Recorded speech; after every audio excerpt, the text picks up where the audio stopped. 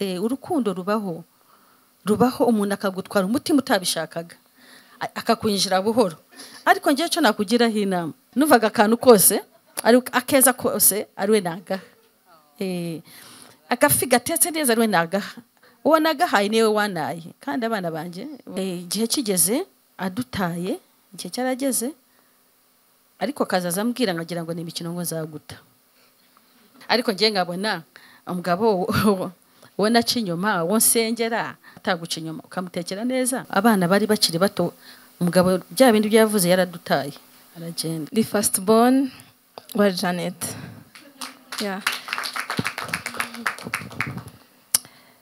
rero ibyo yavuze ibintu byose yavuze ntago yabeshye nibyo daddy akigenda ikintu atatinzeho niko hari ikintu numva ashaka kubwira abapasita bagenzi banjye niba ushobora kwihanganira umugabo wawe cyangwa se umugore wawe ukihanganira abana wabyaye mu nda ukemera ko iyo process bayicamo kuko utumva ko uyoboye mu rusengero nabo baca abawe baca bene data mbona ari urukundo rukeya umuntu akirukana abantu mu rusengero nawe yarananiwe kwirukana nabi akoma reka mbabwire twabonye abapasiteri bashinga bahuza abantu bakabagira nkaho ngo Imana iravuze ngo mwe babiri muzabana ugasanga umwana w'umukobwa muto nigeze gura n'umwana w'umukobwa ngo ajya gukoropa aherekeza umuntu ugiye kuvuga ubutumwa ngo ni my prophet mbona na gasore I'm sorry umusore uraho ngo ni prophet ngo ni prophet murabyumva ngo prophet ngo my spiritual ngo daddy none ukabona uwo noneho ubwo bari baba prophet sayinze yuko uwo mudadi nyine uwo musore ngo ni dadira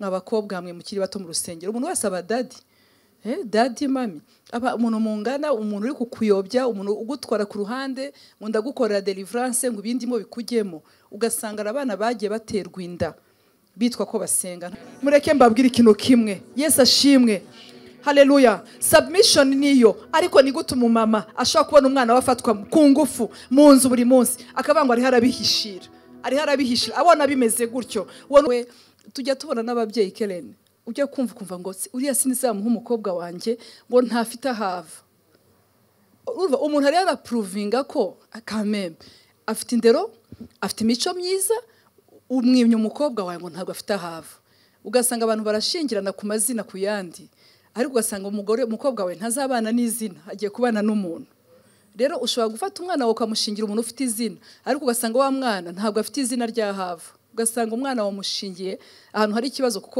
warebye izina ariko hari abantu uyu munsi badafite inkomoko pe ariko bigize bagahagarara kandi bagakora iby'ubutwari rero ndumva nshaka ko tubasha kuganira ndashaka kubohora abajene nzakwa gute simfite sogokuru simfite umuntu ese nzabigira gute donc ufite ubwoba runaka barahari bari gukura afite ibyo bibazo ariko nanjye najyaga nibaza ngo kuri invitation nzandika hiki ibazo n'umutini ariko utaranatekereza gushaka kuri invitation nzandika ngo jewe runaka n'uyu turashakanye suko tudafite abo gushiraho abasaza mu miryango yacu baruzuye ariko c'est pas question kuvuga ngo runaka izina Kristo yaguhaye rirahagije reka rero twakire Kellen kugira ngo turufite abantu uyu munsi bamwe n'imfubyi ariko bashoboye kwitwara neza mu mupfubyi bwabo abandi bari bafite ababyeyi bakora cyane bari busy kandi bike babahaye bakabasha kubikoresha neza ndumva nshaka ko uyu munsi dufatanya Kellen kugira ngo ikintu cyo kublaminga kiveho kugira ngo umuntu atavuga ngo nagiye mu rumogi kuko papa yari ministre ese ni Adonia hajya ngo David ntiyamuhaye umwanya ngo donc he was very busy David Adonia murabona ibintu yagiye yikora kugeza ubwo ashaka kwiba n'umugore w'abandi reka tuganire tuse nkaho tugarutse kuri iyo topic urakoze cyane Apostle Imana iguhe umugisha ndabashuhuje abo turi kumwe nabo abari online Imana iduhana umugisha Apostle urakoze cyane numvise nsubiye inyuma cyane kwibuka imirimo y'Imana ku buzima bwanjye numva ni migari ariko ndagerageza kubicamo navukiye mu gihugu cy'Ubugande ahantu hari hateye ubwoba n'ubu sinjya nuva nzasubirayo kugera kwandika nk'ibitabo by'aho hantu hari abanyarwanda hari abanyamahanga batandukanye ariko umubyeyi ufite agaciro n'uwashyingiraga umwana we afite imyaka 15 18 mvukira muri ubwo buzima. Ibijyanye no kwiga byo ntago byabagaho, ntabyo twari tuzi, ariko abake bari babizi, bari bazi ko higa umwana w'umuhungu, yego, w'umukobwa akashyingirwa.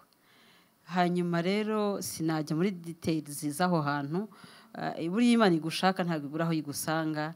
Imana iza kuduha igihugu, nukuri ndashimana kubw'igihugu cyacu, ndashimana kubwa perezida. Hari umunsi buriya simbizi, ariko Imana ni mama y'Irwenza bimubwira neza, ariko mu byumve ko mushimira. Hanyuma igihe nakabaye ntangira ishuri, urumva ko ntabona bireberagaho. Bakuru banjye bashakaga ari batoya, bafite 18, ngira ngo 18 yabagashaje cyane, 15 10 n'ingahe, byari ibintu bikomeye. Ariko muri uko gushaka reka yego yabagasha 18 yabagashaje, ariko noneho agashya ko gushaka washakaraga n'umuntu utanazi. Yego barafite inka nyinshi, barafite rya zina pose yatubwiraga, abasaza bakabijyamo n'imiryango, ukabona ukumva ngo umukobwa yashyingiwe. Ibyo yiba nabyita ihohoterwa, sinzi, nakarengane kadafite n'izina, birarenze. Hanyuma Imana ija kundokora hariya hantu igihe nakabaye ntangira ishuri, urumva ntago ryajyaga kubaho. Turataha tuza mu Rwanda, ndashima Imana kubw'icyo kintu. Hanyuma rero tugeze mu Rwanda, murumva nanone byari bikomeye muri cya gihe cya 1994. Nta muntu nareberagaho wa hafi, reka mvuga wa hafi, kuko nibuka abasaza banjye abenshi abari bagira amahirwe yo kuyuza ku ishuri bari baratabaye, baraje ku rugamba. Nabyo ntabwo ndi bibigemo. Urumva noneho ibikomere ababyeyi bagize gutangira kwigisha, utekereza ko umwana bagiye kwiga, noneho ukumva ngo yaje ku rugamba. Nyine byakabaye byiza, ariko akavuga ati n'abandi nimbohereza se, bari barumvise amakuru ko bamwe batakiriho, ntago byari byoroshye. Ariko reka nivuge njye ubwanjye, urumva ko nta example nari ifite, nta shusho, nta muntu nari ifite wo kureberaho.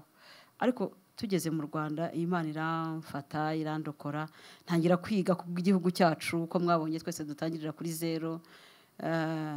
Ariko ijambo rasangaga mu rugo ni ntabwo kazabishobora, ubwo se kaba kagiye gukora iki, namwe murabyumva. Ntabwo babaga banyanze, ariko bari babona ko nyine ntabishobora. Aposo byari bikomeye. Nibutse rimwe umuntu navuga ngo yari nk'umwesikoro, ngejeje muri ya myaka 15, ngira ngo nari ngiye nari ngiye nk'umwaka wa 2 wa secondaire. Ahantu twari dutuye, umuntu araza arishushanya, inshuti ya papa cyane, yamwereka ko ashaka ko ankurikirana anyigisha, ariko yari afite izindi nyungu zindi ku ruhande. Hanyuma buriya nukuri ntago mabeshye, ntago kigiye sinavuga ngo nari narakijijwe, nuko nasaze iwacu basenga, ari abaporoso beza cyane. Ariko Imana yigushaka hari ukuntu ikuroba mu bana bwayo, ntushobora kumenya ukuntu bigenza. Noneho urumva ko n'umwana muto, noneho naryama bambwira ngo umuntu agiye kunshakira ishuri Kigali, nkumva ntabwo birimo kuza, nkumva afite ubwoba bw'uwo muntu pe, ndamutinya ndabyanga. N'umunsi yari bunzane ndatoroka mva mu rugo, mbona nyine Imana irandokoye muri ubwo buzima. Ariko tuza kumenya izindi agenda yanshakiraga zitari nziza. Ariko ndashaka kubabwira ko nyine naje kugira amahirwe, nyine ndiga mu buzima bugoranye butari bwiza, bavuga ntuzabishobora, kandi koko nta cyajya kubishoboza. Mu by'ukuri urebesheje amaso y'umuntu nta cyajya kubishoboza. Hanyuma nza kujya gusaba ishuri, ndahavuga ni heza cyane kuri Apred. Icyo gihe niho hantu hari hagezweho. Noneho igikomere nahagiriye, mpageze ari je witwaye muri iyo myaka, masanga ababyeyi bakomeye bazanye abana babo. Noneho nanjye ntonda ku murongo nk'abandi bose baje gushaka ishuri. Noneho ninjiye, headmaster aramaza ngo genda ubwire papa wawe, ntabwo wowe twavugana, n'uruva yabonaga ndi umwana, genda ubwire papa wawe azi aba ariwe tuvugana. Ayarazi ko mucitse ntorotse, ari giye uje kubyisabira papa musize inyuma, kubera nyine abantu bahigishaga icyo gihe. Noneho avuze ngo papa yaramaze imyaka 2 yitabye Imana. Ntabwo nabashije kubyakira, navugije induru mu biro, ndarira cyane kwa kundi ko abana barira bakajya hasi bagasaza imigeri ngira ngo ayoberwa icyo mbaye aramfata arasohoka abaza ababyeyi ati se uyu mwana ari he ngo aza bariyo tuvugana baramubwira bati se ko bose bishakamo papa baramubura Headmaster Kalisa yembera kumbera papa uwo munsi ndashima Imana kubwe nukuri yambere mubyeyi ukomeye hari izina yajyaga nyita akavuga ngo wa mwana wo mu Mutara mumenye ko yanyoye amata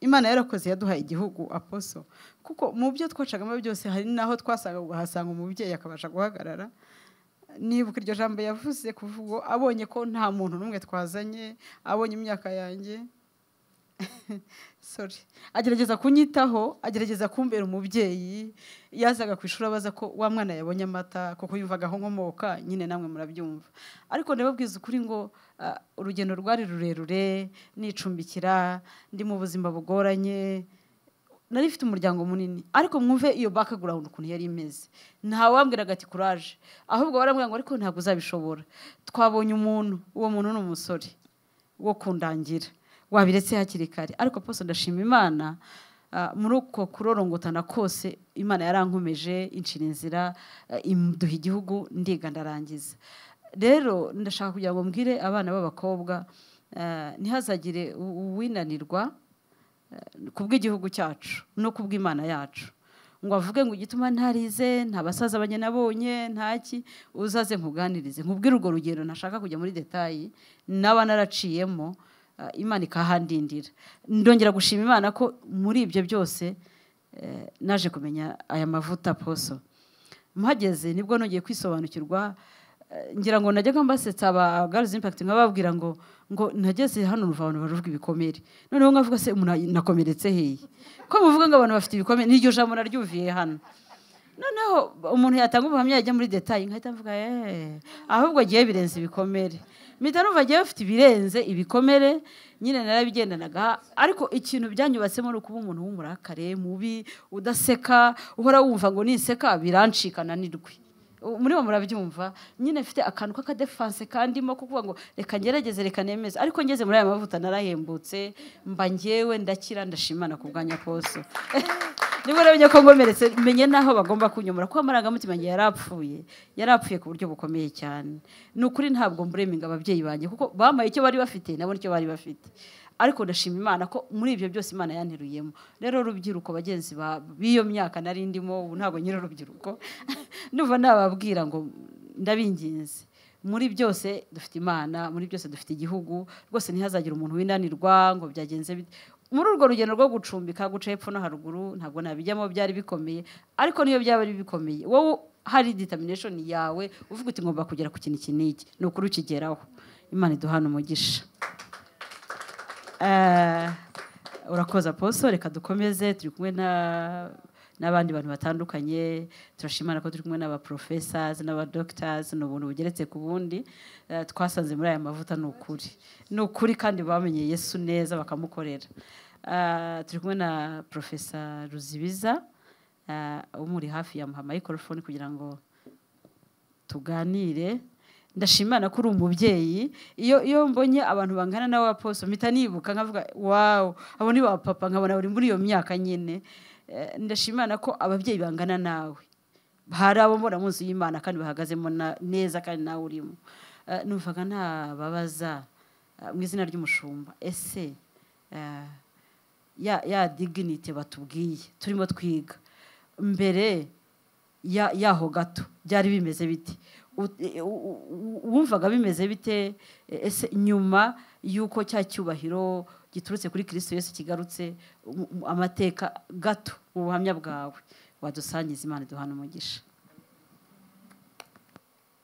murakoze cyane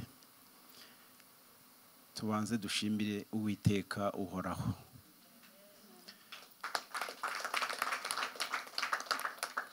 bene data bavandimwe tugize amahirwe yo gukorera munsi y'amavuta Noble Family Church Women Foundation Ministries nkuko ngewe ruzibiza nabibonye nkuko ubimbajije mbere yo gukandagira muri uru rusengero Noble Family Church mbere yaho nkuko mbizi kandi mbyibuka n'urugendo rurerure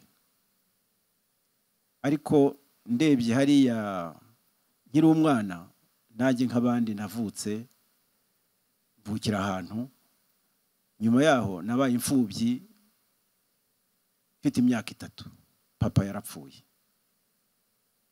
mama niwe namenye ubwo twari 5 kugeza ubu ni ngewe uri kuri iyi si ya Nyagasani ariko iyo mbonye urubyiruko abari barumuna banjye nabona abasaza abakecuru abo ni bakuru banjye nabona noneho itorero nk'iri uyu n'umuryango wa Kristo ukomeza kundera nanjye ndi umwana ubwo rero nararezwe ndakura ndiga bigiyemo ni birebire ariko mama uko mbyibuka yarambwiraga nkiri umwana ngo kubura ngakubura no gusya naraseye ndabyibuka ndakomeza ndazamuka buhoro buhoro ni benshi bamfashije nanjye n'ubu nicyo gituma mfite umurava wo gufasha urubyiruko noneho nkagira Imana n'amahirwe ubu ndubatse uyu mubyeyi turi kumwe ni madamu yabanza akivuga hanyuma ngakomeza Murakoze cyane banyita Zana Adelphine uyu ni umutware wanjye twubaka subiye nyuma gato hari ukuntu yansekeje ukuntu yarazi iwacu ngo mbere yo kwamenya yarazi iwacu hashize imyaka 15 azi iwacu agera ngo bakamwakira bakamugaburira sinzi ukuntu byagendaga giyo sinigeze mbona nawe ariko ngo ntiyamenye nyuma ambwira ko hari abandi ba data wacu yarazi nyine yaranzi bihagije tuje rero kuba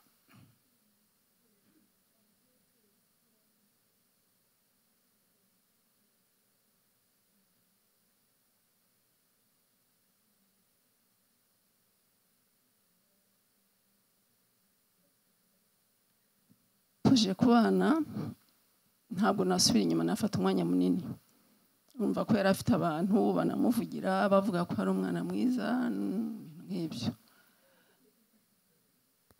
yari yarikoreye gahunda propaganda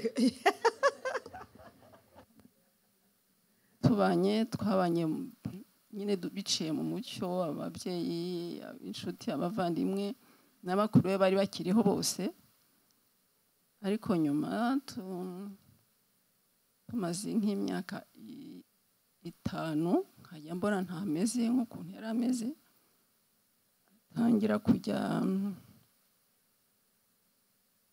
atangira kujya ajya hanze cyane kujya hanze ntawe si ukuvuga ngo hari ibibi yajyagamo kubera ibigeragezo buriya ni rusange uretse ko bigerageza si karande ariko bavuga abana bamaze guca ubwenge nakoraga uko nshoboye ntibabone ko ari ikintu kitagenda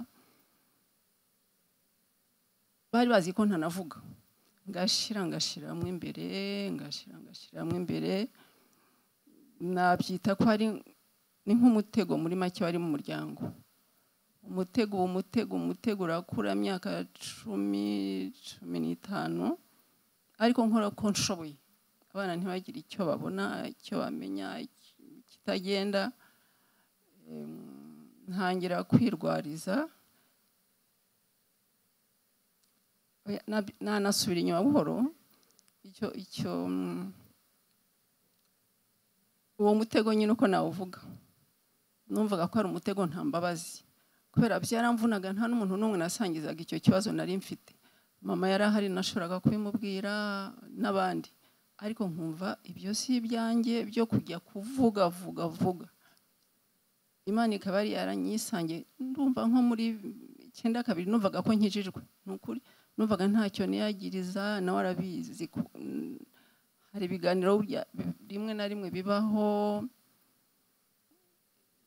bikabaho kavuga kwisanzura ariko ugasanga hari ikindi kintu cyongeye guhindukamo nko ku myaka 15 numva ko abanyeshuri abana bamwe bakuru bari muri secondaire nza kwigira inama kugira ngo nge nivura ikibazo cyose nabonye nkandika siko nanditse cyane pe nkumva biramfasha nakwibeshya ngo ngire umuntu wunganiriza kugira ngo nge kumuganiriza nkumva hari nk'ikintu cyongeye kunsanga ngatuza ari umwuka wera ntabyo narinzi nkumva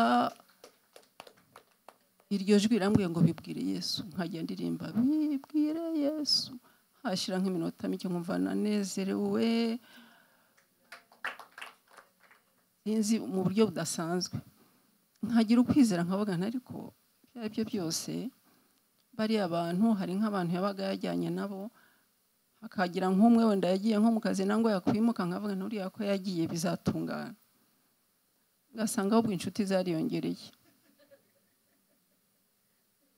zikiyongera abana batangira kumbwira mama wajya umubwira wowe baramutinyaga abo muri secondaire ubu abane bato ntabyo bari bazi kandi twari umuryango munini w'abantu batari munsi y'12 hafi aho ngaho nkamera nk'umwana nk'abo ariko muri make nkamera nk'abo ikintu nakoraga naharaniraga ni ukugira ngo mbatoze gusenga tugira Imana hano twari turi hari urusengero nkabinginga nkabajya inshuti zanjye nkateka uyu munsi tujye gusenga kandi pasiteri yavuze ko abashaka muri korali bamwe bakemera abandi bakanga ariko Imana ngira abenshi baza kuzabikunda bajya muri korali n'ukuri inshuti za Yesu niko babitaga nkumva biranduhuye aho byari nko gusatira hafi imyaka 20 nizeye ngo umutego nawitaga umutego nta mbabazi hari igihe nagira gutuntu tudupoye mu kuntu umva imwe ndayibuka ndazibuka nkumva ibyo biramfashije avuga nturiya mutego nta mbabazi uza terme nakoreshaga ni terme igoye hari igihe navugaga ngo uzabashuka sinzi ukuntu nabyitaga kandi nkumva ndizeye nkumva nakomeye nakwakomera nk'abana twese tukishima ukuntu wakaza ngera hano hejuru y'imyaka 22-23 nageze ahantu numva twe tutarushye tutavunitse ahubwo akaba ari ngira imbabazi nkabona ni warushye yo numva tugakora uko dushoboye kugira ngo aruhuke tukamuha amahoro wabwiye genda ukora iki nta burakari buragenda Imana irabumara nko muri 20 hafi n'5 aho ngaho abana batangira kumbwira ati mama uzi ko bya bindi ari bigiramo uruhare papa jya umubwira tubyumve ntimubyumve mwebwe se mwagerageje mukamfasha ko ngewe mvuga nkaruha niko nababwiraga ryo ndavuga nkaruha umwe akavuga ati ako papa uyu munsi nabaye zamu kugira ngo tuvugane umwe yagiraga imbaraga pe akavuga ati ndicara saa 7 ndamuganiriza kandi mama yarananiwe ntacyo gerageza no kuri tuzagushima abandi bakajya mu ruhande rwanjye uwa ashyiramo imbaraga nko kuri 27 aho ngaho 30 atangira kuvuga ati ariko ziko nanjye naniwe yaravugaga ati nawe nanjye ndananiwe ariko muri uko kuvuga ngo niwe tubabariye tukabona ko ari warushye cyane twamufataga neza pe twinshi arabizi n'abaravugaga abantu bameze bate ariko nagera mu rugo nyuma kabireba bakabona ko ntako tutagize twitanze kana karihe nabyuka akabyuka nukuri tukamwumvira nyuma nko myaka 30 aho ngaho batangiye kujya bagenda benshi abana, umwe hari abakoze ubukwe, hari abandi bari uko nyine kwa kundi abana bagenda. Ntangira kuvuga nti dusigarana rero nziga kujya mubwira, noneho ndakare mubwire kandi azahinduka, ariko amagambo ntahindura, ntacyo byatanze. Ntangira guhindura strategie zo kuvuga ngo ubu noneho nzajya nsenga nkiguri, ngasenga nkumva ncitse intege, avuga Mana rero nzagerageza gukiranuka ariko gusenga. Nyuma icyaje kuba ndabyibuka neza cyane, yatangiye kujya anyemeza, murabizi donc mbere y'imyaka 5 ubu turi donc nzi uko nabisobanura. Atangira kujya ambwira ngo genda wandike ahantu ngo sinzongera kubabaza abana banjye bya bindi ngo j'abandonne. Reka nandike, nanditse nka turu zirenga 10, ariko ikintu cyantangaje n'ukuri, nubwo ntabisubiyemo, abana barabaye affecté bamwe mu buryo butandukanye, ntabwo ibyanjye byo nabisubiramo ku buryo nukuri abana tujye tubafata neza. Buriya hari ibintu bibakomeretsa, iyo tutafashe umwanya ngo tuganire nabo, ntitubahe umwanya ngo batubone, ni byinshi. Reka ntange urugero rumwe umwana yabaye affecté, nza kubibwira papa we, mbona bimubabaje. Hari ukuntu 9/6 yego 7 nta bisi zikorere zari zihari, bagendaga n'amaguru. Nyuma mu baturanyi bacu hari wari ufite imodoka, akavuga ati muze dutahe. Umunsi umwe arambwira mama, sinzongera, n'uburakari bwinshi cyane, sinzongera kugenda modoka y'abakanaka. Kubera iki? Usuremera nyagirwe. Yego ndemera nyagirwe kubera papa nawe yabadakora, atajya ahandi yaraguze ibintu nk'ibyo. Ubwo n'urugero ntanzi. Hari ibintu buriya bivuna abana, sinzira mwanyumvise neza. Ntiyagendaga modoka y'abandi, yaremeraga akanyagirwa, akemera akaruha, kandi ntakererwe ku ishuri. Ubwo n'urugero rumwe ntanzi ku bana, kubera abana hari ibikomere umubyeyi ashobora kubatera, wenda atabigizemo uruhare nawe, hari ibimukurura, hari za sinzi, hari groupe mbi buriya. Ariko abana tuye tugerageza kubitaho, tubakunde, twe kwikunda. Abana n'umugisha, abana n'umugisha. Ubwo ngiye kugera ku kuntu rero yaje hano.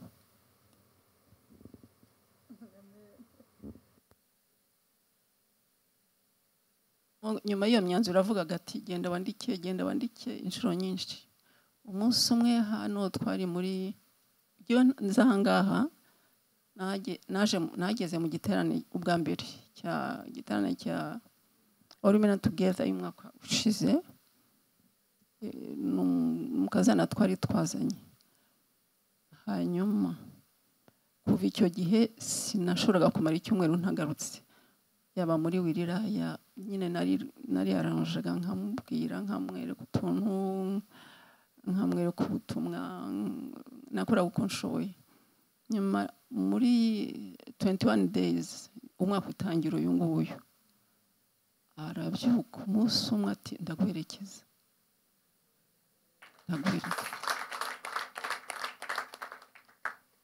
Nkumva ntibifashe, nkumva ubwo ashaka kumbwira iki, ashaka kumva icyo mvuga, kandi nari narihaniye kumubwira ayo magambo yose. Niyo mvuze namubwiraga nk'umunota umwe, nawe ntiwashiraga.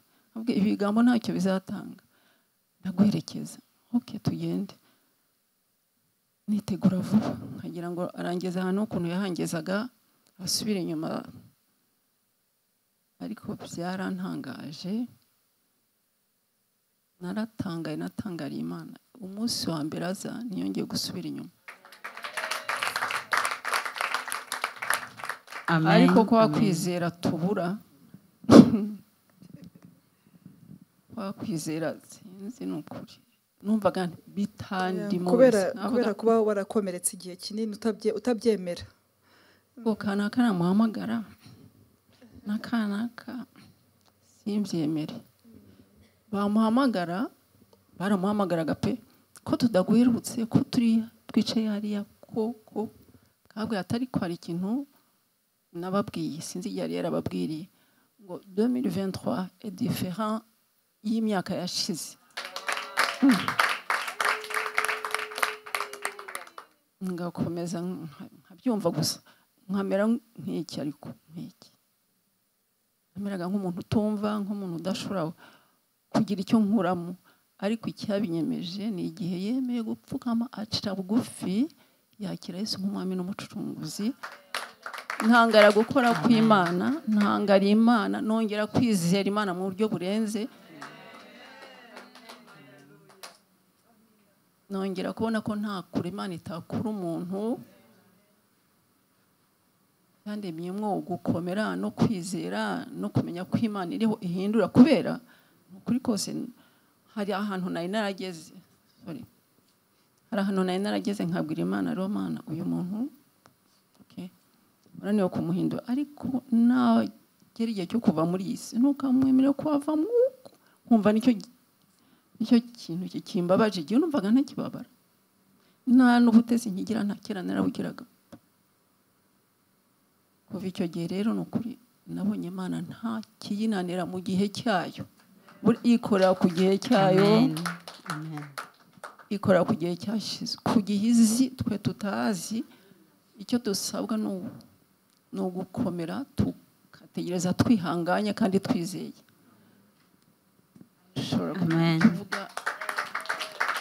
tuzakomeza ubuhamya umwanya nuboneka bunanagiye ncamo reka bakoze cyane Imana iguhe umugisha abwiye abamama benshi bashobora kuba bategereje ni ukuri mwumvise ko hari ubutsinzi bukomeye cyane Professor ngira ngo barabisasiye byose ugiye kuduha ubuhamya kugira ngo nibura gato kugira ngo ukomeze abandi bantu bashobora kuba bagica muri buriya buzima noneho ubabwira ibyiza byo kubuvamo hanyuma kuva muri buriya buzima nyine bamaze kutubwira hanyuma uyu munsi ukaba umaze ku wundi muntu mushya urumva kiriya gikomere cy'abakobwa b'Isiyoni ukuntu cyari kiremereye ukuntu mama w'abana yaramerewe ukuntu abana bari bamerewe ariko se nyuma yaho umunezero uhari kugira ngo dukumbuze n'abari abantu bakiriyo murakoze cyane murakoze ndabibabwira mu ncamake koko navuye mu isayo kandi n'abandi bakiriyo ngiye kubabwira ijambo rimwe ryubaka buriya kwiga ntabwo ari ukuvuga ngo wabonye diplome mu ishuri ndabwira abasore ndabwira inkumi ndabwira abarimu ndabwira ababyeyi ndabwira abari hirya no hino ku isi Noble Family Church na Women Foundation Ministries koko hari intambwe hari intera hari ukubaka isi maze kubona kandi nanjye ndi urugero icyo gihe numvaga mfite ubwenge murabona yuko kubona doktora aba ari intambara ariko noneho kubona icyo bita ubwenge buturutse ku Mana mbabwije ukuri urugendo nakoze kugira ngo mpinduke nkabibabwira amagambo abiri icya mbere kuba uri umwana warezwe mu muryango nyarwanda ababyeyi bakakurera ntabwo bihagije ariko ugize impanuka ukumva ijwi ryaba iry'umwana wawe ryaba iry'umugore wawe ryaba iry'umuyobozi wawe ryaba iry'umushumba wawe ariko iryo jwi ukaryumva aba ari ijwi ry'Imana aba ari umwuka wera aho rero byambayeho twari mu masengesho mu materaniro hano muri Noble Family Church Apostle ati abafite ukwemera nibatera intambwe numvise ari ngiye wabwiye nta rwara umugore wanjye yandiye twicaranye abo twari twicaranye ntibari banzi ariko nagiye nka magnetisme umwuka warankuruye ndagenda ndapfukama ankozeho amashanyarazi aramfata kuriya kuboko kwa Apostle amavuta yasizwe n'Uwiteka. Imana ihabwa icyubahiro. Narabyiyoboneye, narabyumvise. Icyo nabwira abagenzi banjye, buriya kumva ntabwo bisaba imyaka. Umwana ashobora kumva, umukuru ashobora kumva, imfubyi ishobora kumva, ariko iyo wumviye Imana ubaho neza pe. Ubu ngiye mu muryango wanjye uko nabyise kandi uko babyakiriye, yuko nakiriye agakiza muri Noble Family Church, narabatijwe mu mazi menshi kandi narashimye, n'ubu ndacyakomeza. Ibintu byarahindutse. Family gift ni ukuvuga ngo ni impano nahaye abana banjye, nahaye madamu, nahaye igihugu cyanjye, nahaye isi. Ni impano itazasubira inyuma. Iki ni igihango nahaye Yesu Kristo, kandi mu bushobozi mfite mu kwiga, nigishwa n'abapasitoro, nigishwa n'abakozi b'Imana, nanjye nzakomeza gusoma Bibiliya. N'ubu murebye ku mezi wacu biblioteke irahari, kandi igitabo gikuru ni Bibiliya. Abakinywa za nzoga hariya hirya rero bampamagara, reka mbabwire ikintu kimwe. Icya mbere ni uko gufata icyemezo giturutse ku mutima, giturutse nta nkoni, ukiyemeza. Njyewe kuva igihe narekeye inzoga ntabwo nabuze amafaranga yo kuzigura, nariyemeje, nta nyota y'inzoga mfite, ahubwo mfite inyota y'ijambo. Cyo ni kimwe. Icya kabiri, madamu ari hano yabihamye, icyo bita transparency, gukorera mu mucyo. Ifaranga ryanjye azi aho rigwa kandi azi icyo rikora kubera Yesu. Ikindi, n'ubu ni urugero ntanze ruto. Dufite, hari igihe nk'uko yabivuze, twari dufite abana 12 muri biriya bihe bya nyuma ya Jenoside yakorewe Abatutsi, bose barangije nibura segondere. Bamwe barashyingiwe, abandi baracyakomeza urwo rugendo. Abana banjye hari abo mfite bari muri Amerika, hari abo mfite bari hano mu Rwanda, ariko bose ibyo banyandikira ngo papa, iyo ntambwe wateye yaratwubatse. Amen.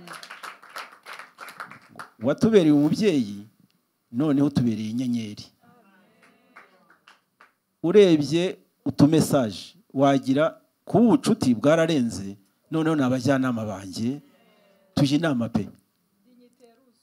Agaciro rero k'umuryango, umugore mu ihema nk'uko uyu mama yabikoze, yarashikamye pe. Mu 2000 nari muri Senegal nkora maîtrise muri Université Cheikh Anta Diop, ariko wafata icyemezo, icyo gihe twari tukiri muri rya dini, afata icyemezo ajya kubatizwa. Naraje nk'iyagatera, kubera icyo utansabye uruhushya, ariko ntibyatumye turakaranya cyane, ariko kaciyeho. Nyuma y'imyaka 23 nateye intambwe yayindi koko yo kwegera Yesu, kandi ukuri guca mu ziko ntigushya. Yesu Kristo ariho, uko yari ariho ejo bundi n'ubu, kandi bitangaza turabibona. Nk'uko mu gitondo twabivuze, umukozi w'Imana yasabye abana bari bahari, abana n'abakurikira ijambo ry'Imana, nanjye nahimbarimo, twabaye 3 twatanze ubuhamya yuko kureka inzoga byatumye diabete igenda. Hariho za hypertension, hari watanze ubuhamya yuko hypertension yagiye. Ariko mbabwije ukuri, icyo bita harmony, kuzuzanya mu rugo iwanjye, ubu ni urugero rufatika. Ikindi, tugiye inama, ubu twafunguye konti y'amadolari, kandi agiye kuzajya yisuka. Twabigiyemo inama nawe. Ubu rero icyo bita agaciro k'umuryango, icya mbere ni uko umugore n'umugabo baganira, bakajya inama, bakuzuzanya. Abana bicaye iruhande rwabo, n'abaturanyi bakamenya yuko ari bo koko umuryango wuzuzanya. Ikindi nuko kugira ngo umuryango ube umuryango nyawo nuko umugore yagira agaciro. Hari abagabo bigira nk'intare ngo narize ngo mfite amafaranga, ibyo ntabwo bihagije pe, ahubwo ubwenge buva ku Mana. Kandi noneho iyo umugabo n'umugore bumvikanye bagasenyera ku mugozi umwe, bafite Bibiliya bagasoma ijambo ry'Imana, abana babyumva cyangwa abavandimwe, icyo gihe ibintu birahinduka. Ndetse tugira Imana, dufite n'igihugu koko gikunda Imana. Abayobozi bacu murabizi yuko ari bo bavuga bati Banyarwanda, Banyarwandakazi, dukomeze dusenge, kandi koko gusenga birubaka. Noneho rero hari abagabo baturugo, agaturugo atavuze yigira nyoni nyinshi, ibyo bintu ntabwo ari byiza pe. Dukorere mu mucyo, umugabo abo umugabo mu marembo, umugore abo umugore mu ihema, ariko buzuzanye. Niba umugore asigaye mu rugo n'umugabo akajya ku marembo, buriya amarembo ni magari, ihema ni rigari, hose hakorerwa byinshi. Ariko hose hakorewe byinshi byiza, iyi si yaba nzima. Kandi Noble Family Church na Women Foundation Ministries n'ubundi intambwe iracyajya imbere. Turabona yuko biri kugenda bihindura imyifatire ya benshi ndetse n'imyumvire ya benshi igahinduka. Ibyo ni ibintu bigaragara. Murakoze, turakomeje. Janet, baguhe microphone tuganire. Janet ni umuchampion ariko araza kubyivugira, afite ubuhamya ajya dusangiza, tukumva uko umuyaga waciye mu ihema rye, uko byagenze, uko baje gusa nkaho baseparatinze gato n'umutware we, ariko nyuma bakaza kongera bagasubirana. Ariko muri iyo season ya hasi no hejuru, Jene, ingaruka zishobora kuba zarabaye mu rugo rwawe, mu bana, byari bimeze biti? Gerageza dusangize kugira ngo n'abandi barimo guca muri urwo rugendo wumve ko Imana igikuru abantu umuntu aho hantu. Haleluya, Yesu ashimwe.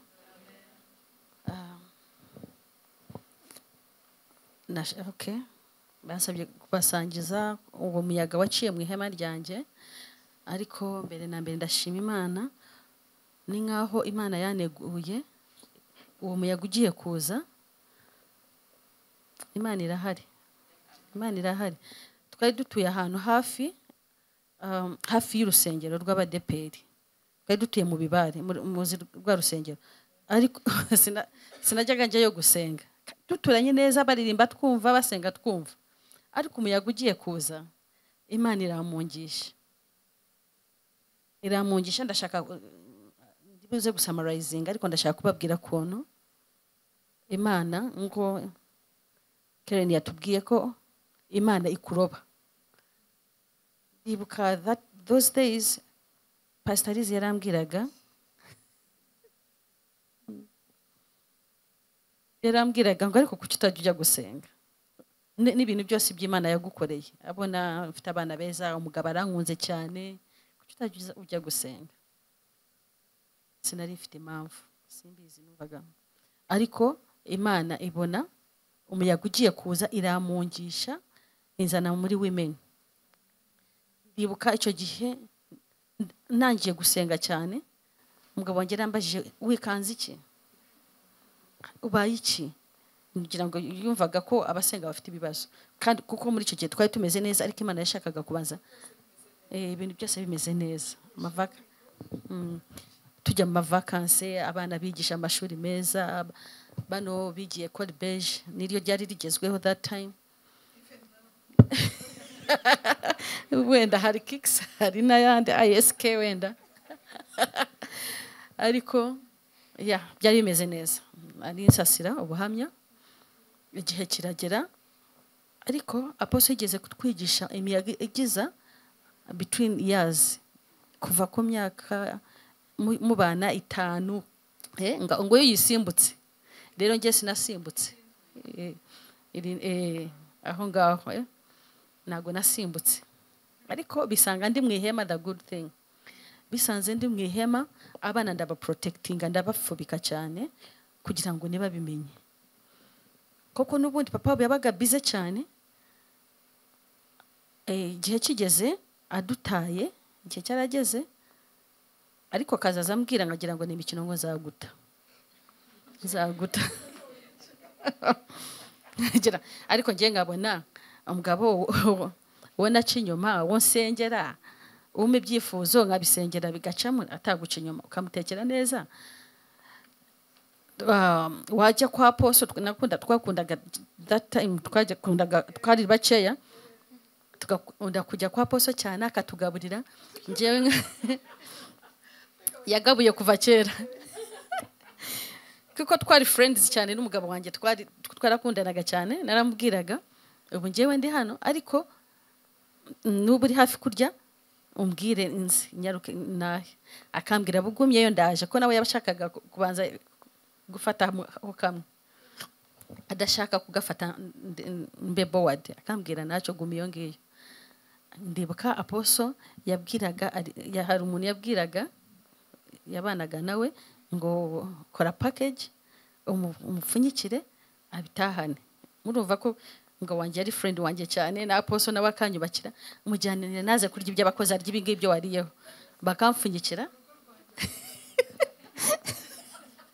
bakamfunyikira nkamubwira naguza kurya ibingi burabya nanjye nariyeho byiza akishima cyane murumva kundu twari dukundanye umuyaga rero uraza umuyaguje ndavuga abantu banazabapfubika gute kuko wasanze ndi mu nzu y'Imana ndagerageza ndabapfubika ariko haraho byageze umuyaga turusha imbaraga ariko utaraturusha imbaraga aho ngaho abana bari bakiri bato umugabo bya bindi byavuze yaradutaye aragenda gaceya nyine yaratangiye kuduta yaragize second office kugira ngo amenyereze abana buhoro batazamubona akiramo amagwa 2 nkazaza mbwira poso ngaposo umugabo wanje yabaye umuhaji ajya hari akagaruka aposo akambwira oya nuka oya mugabo we ntago ari umuhaji no reverend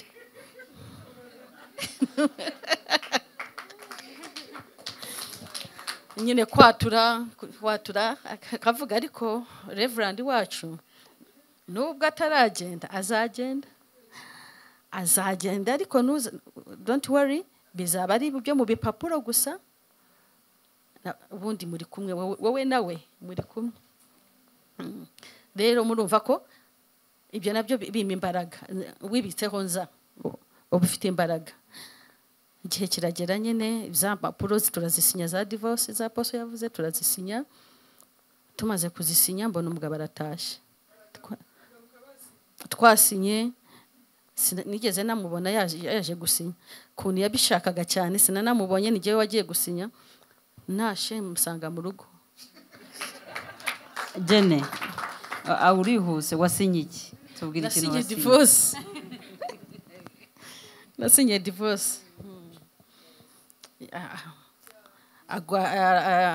turagumana aho umunsi asinya divorce nibwo yasanze umugabo ahubwo yagarutse umunsi bayisinye yagarutse turi mu rugo ndarindira agende kandi ubwo nari narasomye muri message muri telefoni ye ngo umunsi tuzasinya divorce n'uyu mugore tuzagenda muri vacances tuzaba tumukize tuzamarayo nk'ibyumweru 2 muri vacances tutamwibuka stress ze twarazikiza ndinda bagende muri honeymoon ndabibura ariko after some time ajyayo gaceya gihe gitoya arongera aragaruka aramfiansa tugaruka muri bwa buzima bwiza arambwira asaba imbabazi arambwira ngo nanjye sinzi ngo se buriya nabara nareremewe kubabaza abagore igituma yabivuze ni ukubera ko nuri yaragiye kumusiga uwo baba yarambabaje kandi agiye kubabaza n'uyu nguyu arambwira se ubona nawe yiblaminga hari ikintu kiba kibarwanya ariko asaba imbabazi turongera ariko rero in summary nshaka kubabwira umuyaga rero aho waturushirije imbaraga ubundi abana barambazaga ngo dada ari hehe nkazaza mbabwira nago muzi ko akora cyane ari ku kazi none se na nijoro arara ku kazi mbwira ya namujyana iyo mattress kugira ngo akore cyane mwige neza murye neza hari cyo mubuze ngo nacyo tubuze ariko turamubuze kubera iki kwera cyakora cyane nawe uzaza ukora cyane nawe tumubone yavuga oya abagabo nibo bakora cyane nibo bafite kwitanga bakarara muri office ahaba imibu ngewe kugira ngo imibu bakabyemera nubwo yagiye akavuyo kabaye for 3 years ariko abana nago bakabonye ariko agarutse rero aho ngaho Imana imugaruye kuko pose yaravuze ngo aribeshe naho yaje apose yaramuhamagaraga mu birakamwitaba akazaza amubwira hari ubwo yabanje kumubwira neza aramwicaza anamubwira uwo mugore wagiyeho rero yakwinjiye buhoro nago yaje akwinjira so fast yakwinjiye buhoro nanjye kuvuga izina I'm sorry apose amubwira yari yadusohoye yatujyanye muri hotel mu Kiyovu hariya arambwira Imana ifashe simvuga izina arambwira monsieur uwo mukobwa ufite wagutwaye umutima birumvikana urukundo rubaho umuntu akagutwara umutima utabishakaga akakwinjira buhoro ariko ngiye cyo nakugira inama uyu mugore wawe ntacyatwaye ni mama w'abana bawe kariya kana ushaka katagufitiye abana kakwinjiye waretse ukagasohora buhoro nawe ugushizeho igitutu wowe gakundi mukundane ntabwo navuze ngo mukunde nk'umuntu nyine apana gakundi I'm sorry nyine kubera ko kari so cute akana kari gato kuri nje I mean yari muto kuri nje mukunde ariko wowe utangire kumusohora dutashe atangiye kumusohora arambwira biri hagati bigiye gushiramo arambwira osiko aposo byo yambwiye time yari pastor ibyo yambwiye ari byo harabone igihe gitoya ashiremo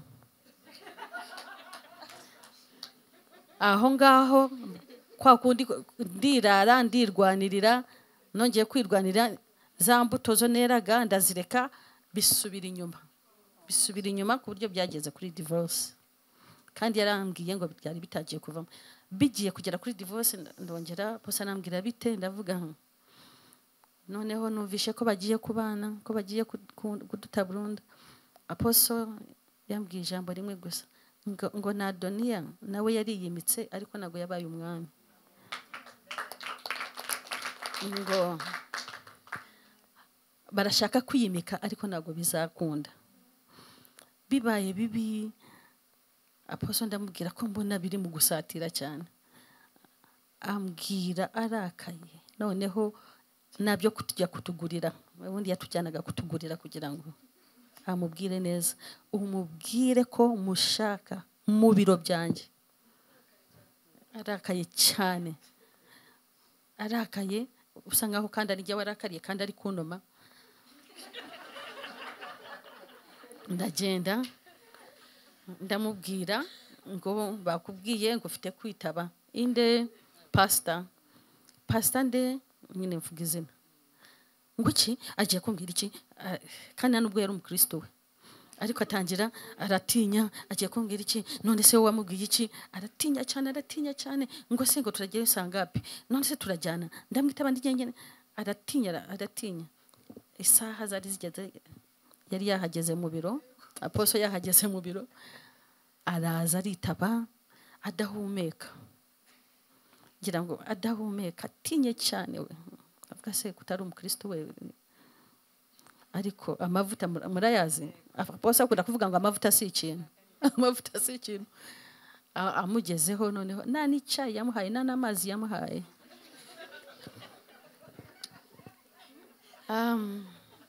niko nta nubwo yamushuhuje twaricaye aramusuhuza how are you pastor I'm good niko ndashaka nkubwire ngo mufite yihe migambi iyo migambi mufite avuga izina ry'uwo mukobwa yari amuzi iyo migambi mufite ndashaka kukubwira uyu mugore amubona aracyari muto cyane ariko nawe uracyari muto kuko umugabo wanjye yari nko muri 38 gutyo uracyari muto nawe ni muto ni mwiza nawe uri mwiza ntabwo tubyanze wabona umuntu ushatse ntabwo tubyanze ariko put it in your mind ngo nawe yabona uwashatse yamubona ariko kubera ko we akijijwe nawe ashaka nta n'uwazabona ariko ndashaka nkubwira ikintu kimwe if God gave you a chance kuko umugabo wanjye afite abana bakuru yabyaye yiga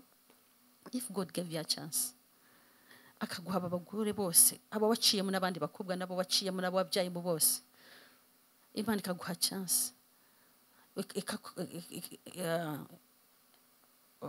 ngo wongere utoranyemo ndashaka kukubwira nawe wagukundira abana nk'uko uyu mugore agukundira abana nta n'umugore wabona umeze nkawe ukora plans zawe buri kintu cyose cyiza na mugore uzakubera nk'uyu mugore genda ukore choices zawe ubimenye ko uyu nguyu arashikamye mu Mana nago ateze kuzaguhungabanya kubwire ngo agiye kugutana ngo bizashoboka ariko you've made a bad choice genda nicyo nakubwiraga aragenda abitekereza yagumye aho ngaho abducyavuga arango simbivuyemo yabanje gutinda aho ngaho we yarangije kuvuga ibyo aratinda buri cyavuga arahaguruka aragenda zambaraga z'umwijima ziranga ariko amaze kugaruka rero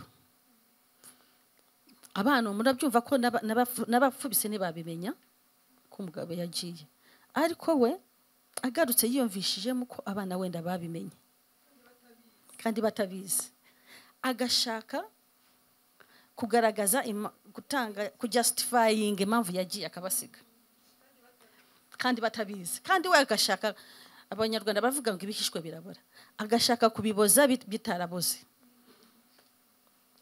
agatangira kuzaza ababwira ibintu ukuntu ndi mubi kuntu nakora ari gukora ari kubajyana amashuri meza akaba kandi ubwo njyewe nawe turishimye ariko arashaka kujustifyinga kandi mu mafuti aho ngaho niho abana batangiye kubona ibibazo aho ngaho niho umuyaga winjiye ubundi umuyaga ntabwo wari uhari cyane wari uhari ku giti cyanjye gusa abana bakazaza bibaza kubera iki atubwira ibigambo nk'ibi kubera iki rero aho ngaho ariko buri kintu cyose kigira ikintu cyiza before yabgiraga akazi kenshi n'abahitayo atabakura no ku ishuri ariko agiye aragaruka yarabiyegereje cyane icyo twari twarabuze ubundi bari bazi wa mupapa babwira eat go to sleep wake up go to school ibingibi gutya kubera kurukundo mu mafaranga gusa bajyane muri vacances wenda nitujyane bajyane muri vacances akishura bajyane koga muri piscine naze ariko aje niwe atangiye kubijyanira muri piscine kubajyana kuri tennis bakine tennis atangira kubajyana ahantu hose akabitwarira ku ishuri akicara nabo ku meza nanjye nari mfite rero zangeso za kera reka nzivugeho ni hane za kera z'abakecuru ba kera sinanaho nabibonye ngumva akantu keza kose nanamukundaga umugabo wanjye ku buryo namurutishaga ari kuvuga imigani y'abakecuru iba muri Timoteyo mu rwandiko rwa Timoteyo mutagira ngo n'abakecuru ba kera b'i Rwanda cyangwa ari kuvuga ijambo Paulo yabwiye Timoteyo ati ntukite ku migani y'abakecuru se iryo nuvaga akantu kose ari akeza kose ari we naga agafi gatetse neza ari we naga uwo nagahaye niwe wanaye kandi abana banje ubundi abasiga ariko rero cyo byadufashije itangiye kuvuga ngo sinzaza njyenyine abana batari ku meza, ni ukuvuga ka kantu bya bindi. Ubwo rero basangiraga ibintu byiza. Umuyaga waraje ariko reka twumve na Melissa muri aka kanya umukobwa we naronda muri bamutaribuka Rwamagana, tugeze kugira Rwamagana bafite tension ikomeye. None abana tubabwira ko tugiye Dubai bashaka kujya Dubai, none bagiye kuruhuka kuri dereva ibaza ko bakuze baje kumenya ko ari Rwamagana atari Dubai icyo gihe. Reka twakire Melissa. I love you guys. Imana umugisha. Yes, Ashimiye. Ndashimana kubw'iyo opportunity. Ndashimana kuba ndi hano ni Yesu. Ndashima Imana ko Apostle yamaye trust kuba ndi hano. It's by the grace of God. Abenshi bazi ubuhamya bwa mama, ariko abantu benshi I think bibazaga ose umwana w'umugore ninde. The firstborn was Janet. Yeah. Rero ibyo yavuze, ibintu byose yavuze ntabwo yabeshye. Nibyo daddy akigenda we thought yabaga ari muri business trips, kandi koko twagiraga ko yagiraga matera ku kazi, nuko twabyumvaga, kandi ntacyo twari tubuze pe. So personally, kuko turi benshi, personally njye ntago didn't affect me cyane, kuko n'undi byose twarabibonaga, kandi mama nagabesha yaradufubitse cyane. She extraordinary mom. Ahubwo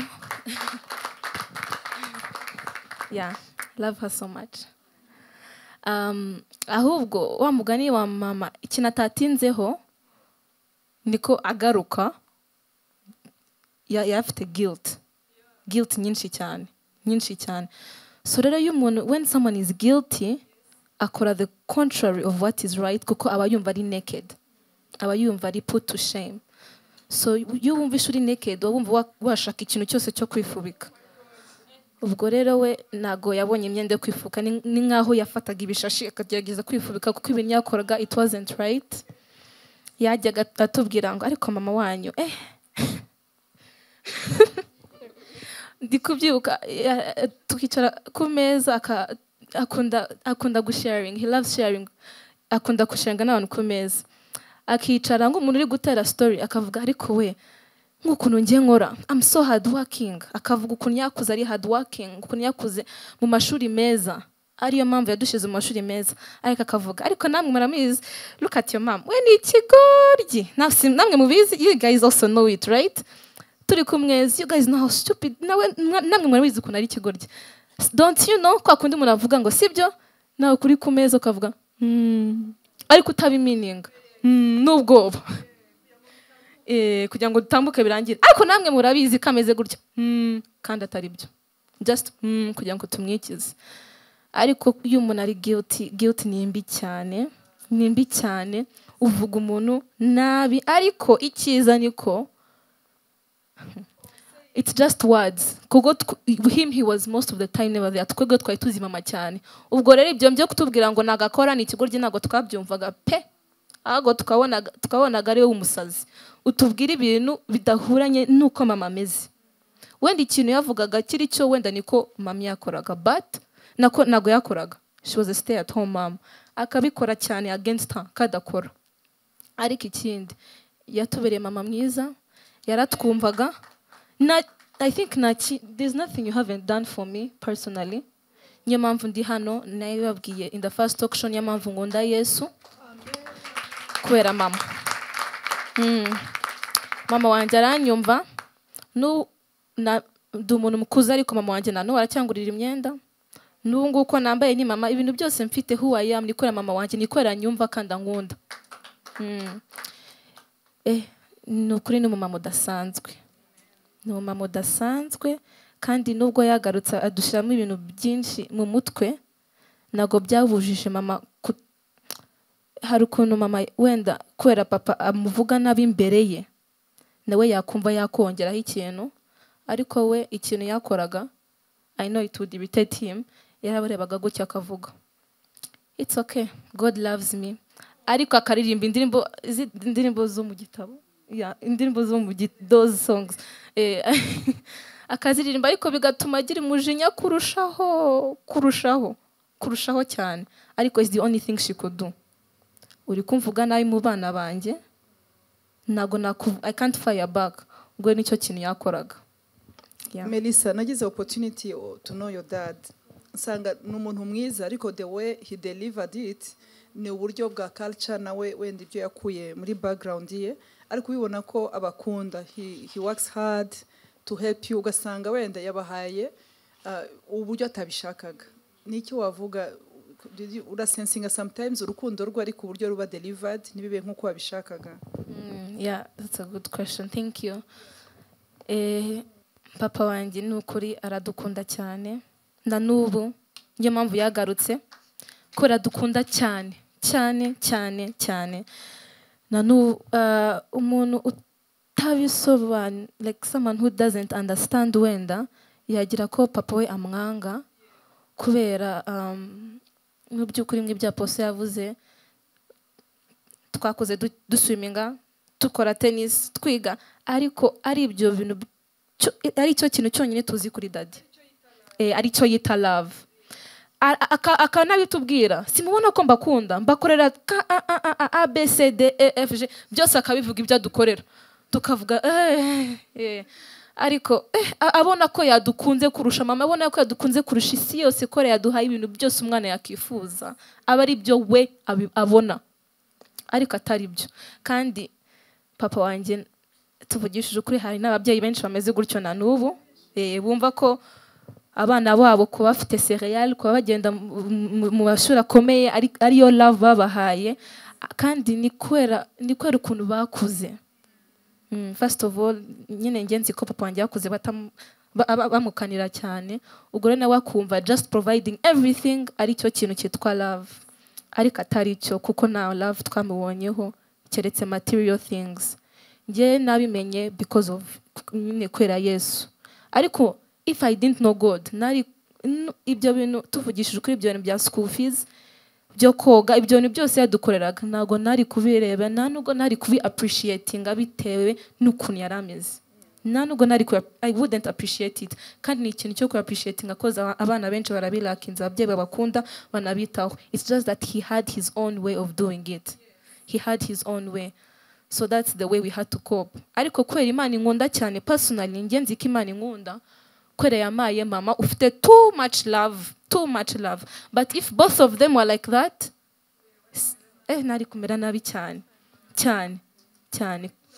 Nari kubura backup, kuko ibintu byose nabonaga kureba byari material, nta nubwo nari muzi. Ibintu byose yavugaga byari ibintu nyine by'akazi, politician, avuga ibintu by'amakuru, amakuru nta nubwo bindeba, nshaka kuganira nawe, ariko avuga ibintu bitandeba, ibintu sinzi. Wow, thank you, Melissa. Turashaka gushimira papa wawe ko yagarutse, ko he came back, and you can see your mom is loved. Reka twakire. Thank you so much. Turabashimiye cyane. Murakoze Janet na Melissa, Imana ibahe umugisha, muri aba champion.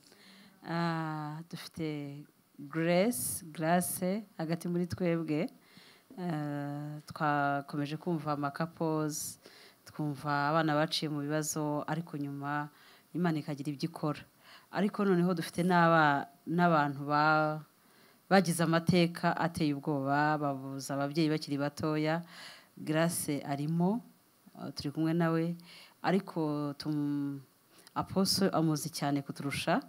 No umwana wakuriye hano mu itorero, ararerwa, ariko arerwa n'umushumba, ntiyabona ababyeyi. Muri Mango City. Yes. Mango City ni hano hafi, mu Myembe.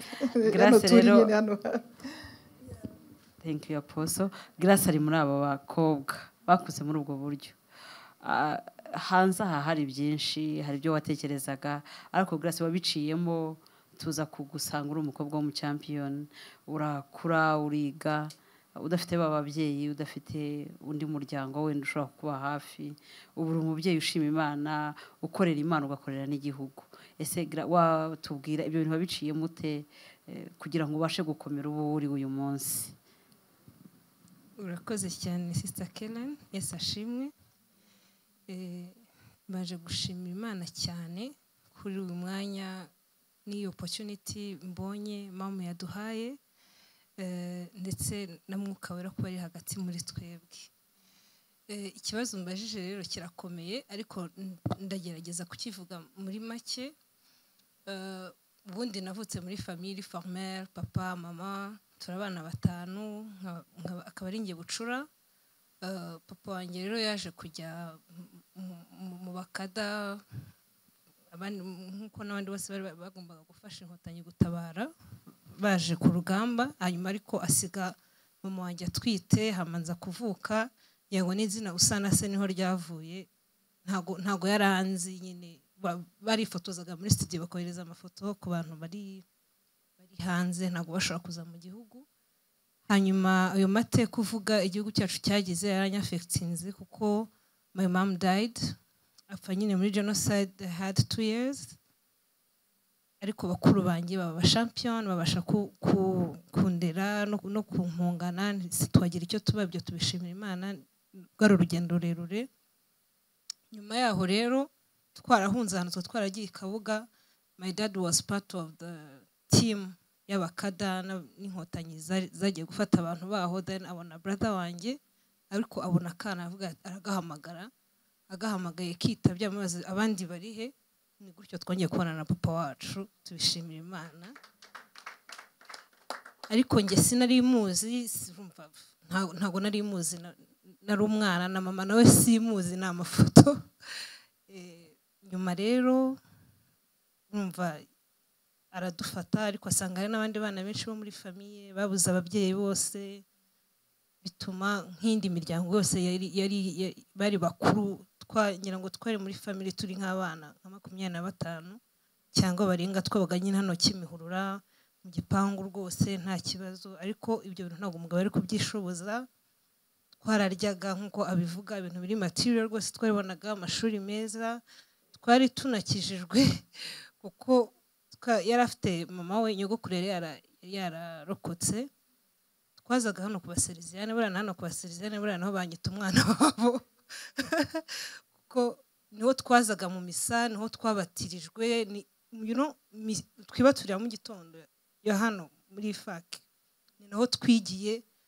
Ariko nyine tuza mu misa nk'abana, tuza muri patronage, nta kindi. Mu rugo rumviye muri abana benshi gutyo. My dad nawe ntekereza ko nubwo yatashye nyuma nawe yarakomeretse kuko ntigeze atubaza mama wanyu yarapfuye ariho. Nabo bana bandi yirindaga kugira umwana baza amateka y'ibintu by'iwabo ngira ngo badahungabana, ahubwo aturera nk'ukuntu aposa turera. Ntago ashobora kuba twicaye hano ngo avuge ngo Grace ndamukunda cyane kuruta uko nkunda Jackie se cyangwa nde. Like twese dufataga hamwe ari cyo ngicyo ashyize imbere.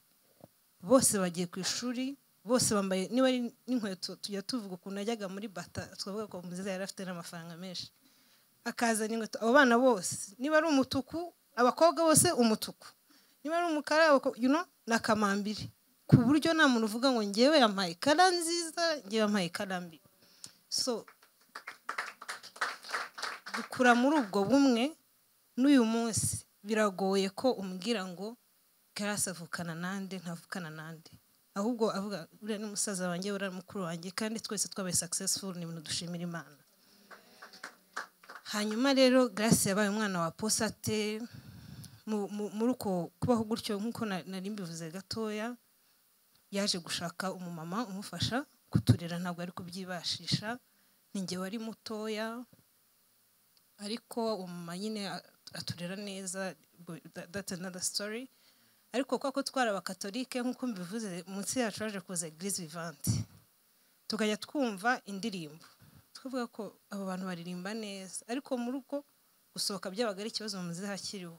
Niba usohotse yaraprotejaga cyane, akavuga ati aba bana nibajya hanze hakagira umuntu bashyiramo division, hakagira dufite kanje pe, dufite Cadillac, dufite papire ewana, dufite n'itsengero na ADPR Kimihurura kabisa ishyushye, irimo ibintu byose. Hari na Sodoma niko bahita hano, sinzi ukuntu bahitaga hano hafi na Cadillac, ku buryo nko nkabo bari abantu bakuru bari no mu nzego z'umutekano babaga bazi ibibi byo muri quartier cyane rero bigatuma turinda rero tuza kumenya Église Vivante ariko nyuma yaho bajyaga banadutuma imigati nka za Gardienne niko twamenye Women Foundation tujya hugura nk'amasambusa ari nk'abashyitsi nta matelefone yabaga ngo bakore home delivery nubwo nyine niba haje nk'abantu bakavuga ati yemwe bari muzamuke mujye mu Kiyovu mukirukanka mukajya kuzana utuntu ariko tugezeho twumva nari kumwe na sister wanjye yitwa Shikino ni mu women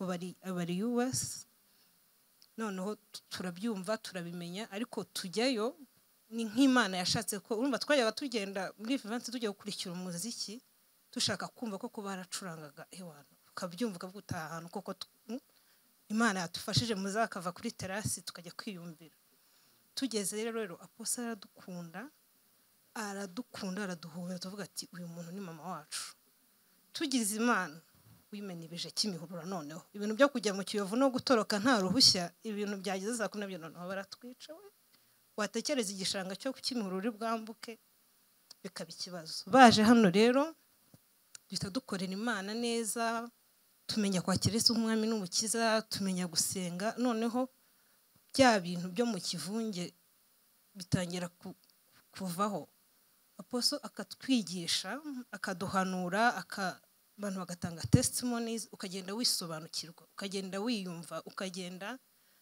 ureka urumva nkanjye personally nari umwana w'igihugu cyane nanjye meze nk'umukadre mfite activities nkora hano Kimihurura z'urubyiruko kwankadra abana kubafasha kubona pads amakayi ubuvugizi mu nzego z'ibanze kandi se ndubuye ariko ntago nzi iyo power hano narayikuye n'abandi bana bagenzi banjye tugafata imyenda tugabana bo mu Rwintare no mu Kimicanga malheureusement barahasenye bamwe turaburana n'amatelefone twajyaga ni ibintu bitagiraga document ku buryo hari ikintu ngiye nibuka hari afande wo muri Minadef twagiyeyo turavuga ngo twebwe turashaka abana bafite ibibazo by'ibibanza turakomanga bati se murashaka ikiyemwe abana bafite ibibazo by'amasambu kandi nanjye bwanjye sambu sinyiza ahubwo uko twahuraga abantu bavugaga anti yanwari inzu nago ufite imyenda nago ufite iki nago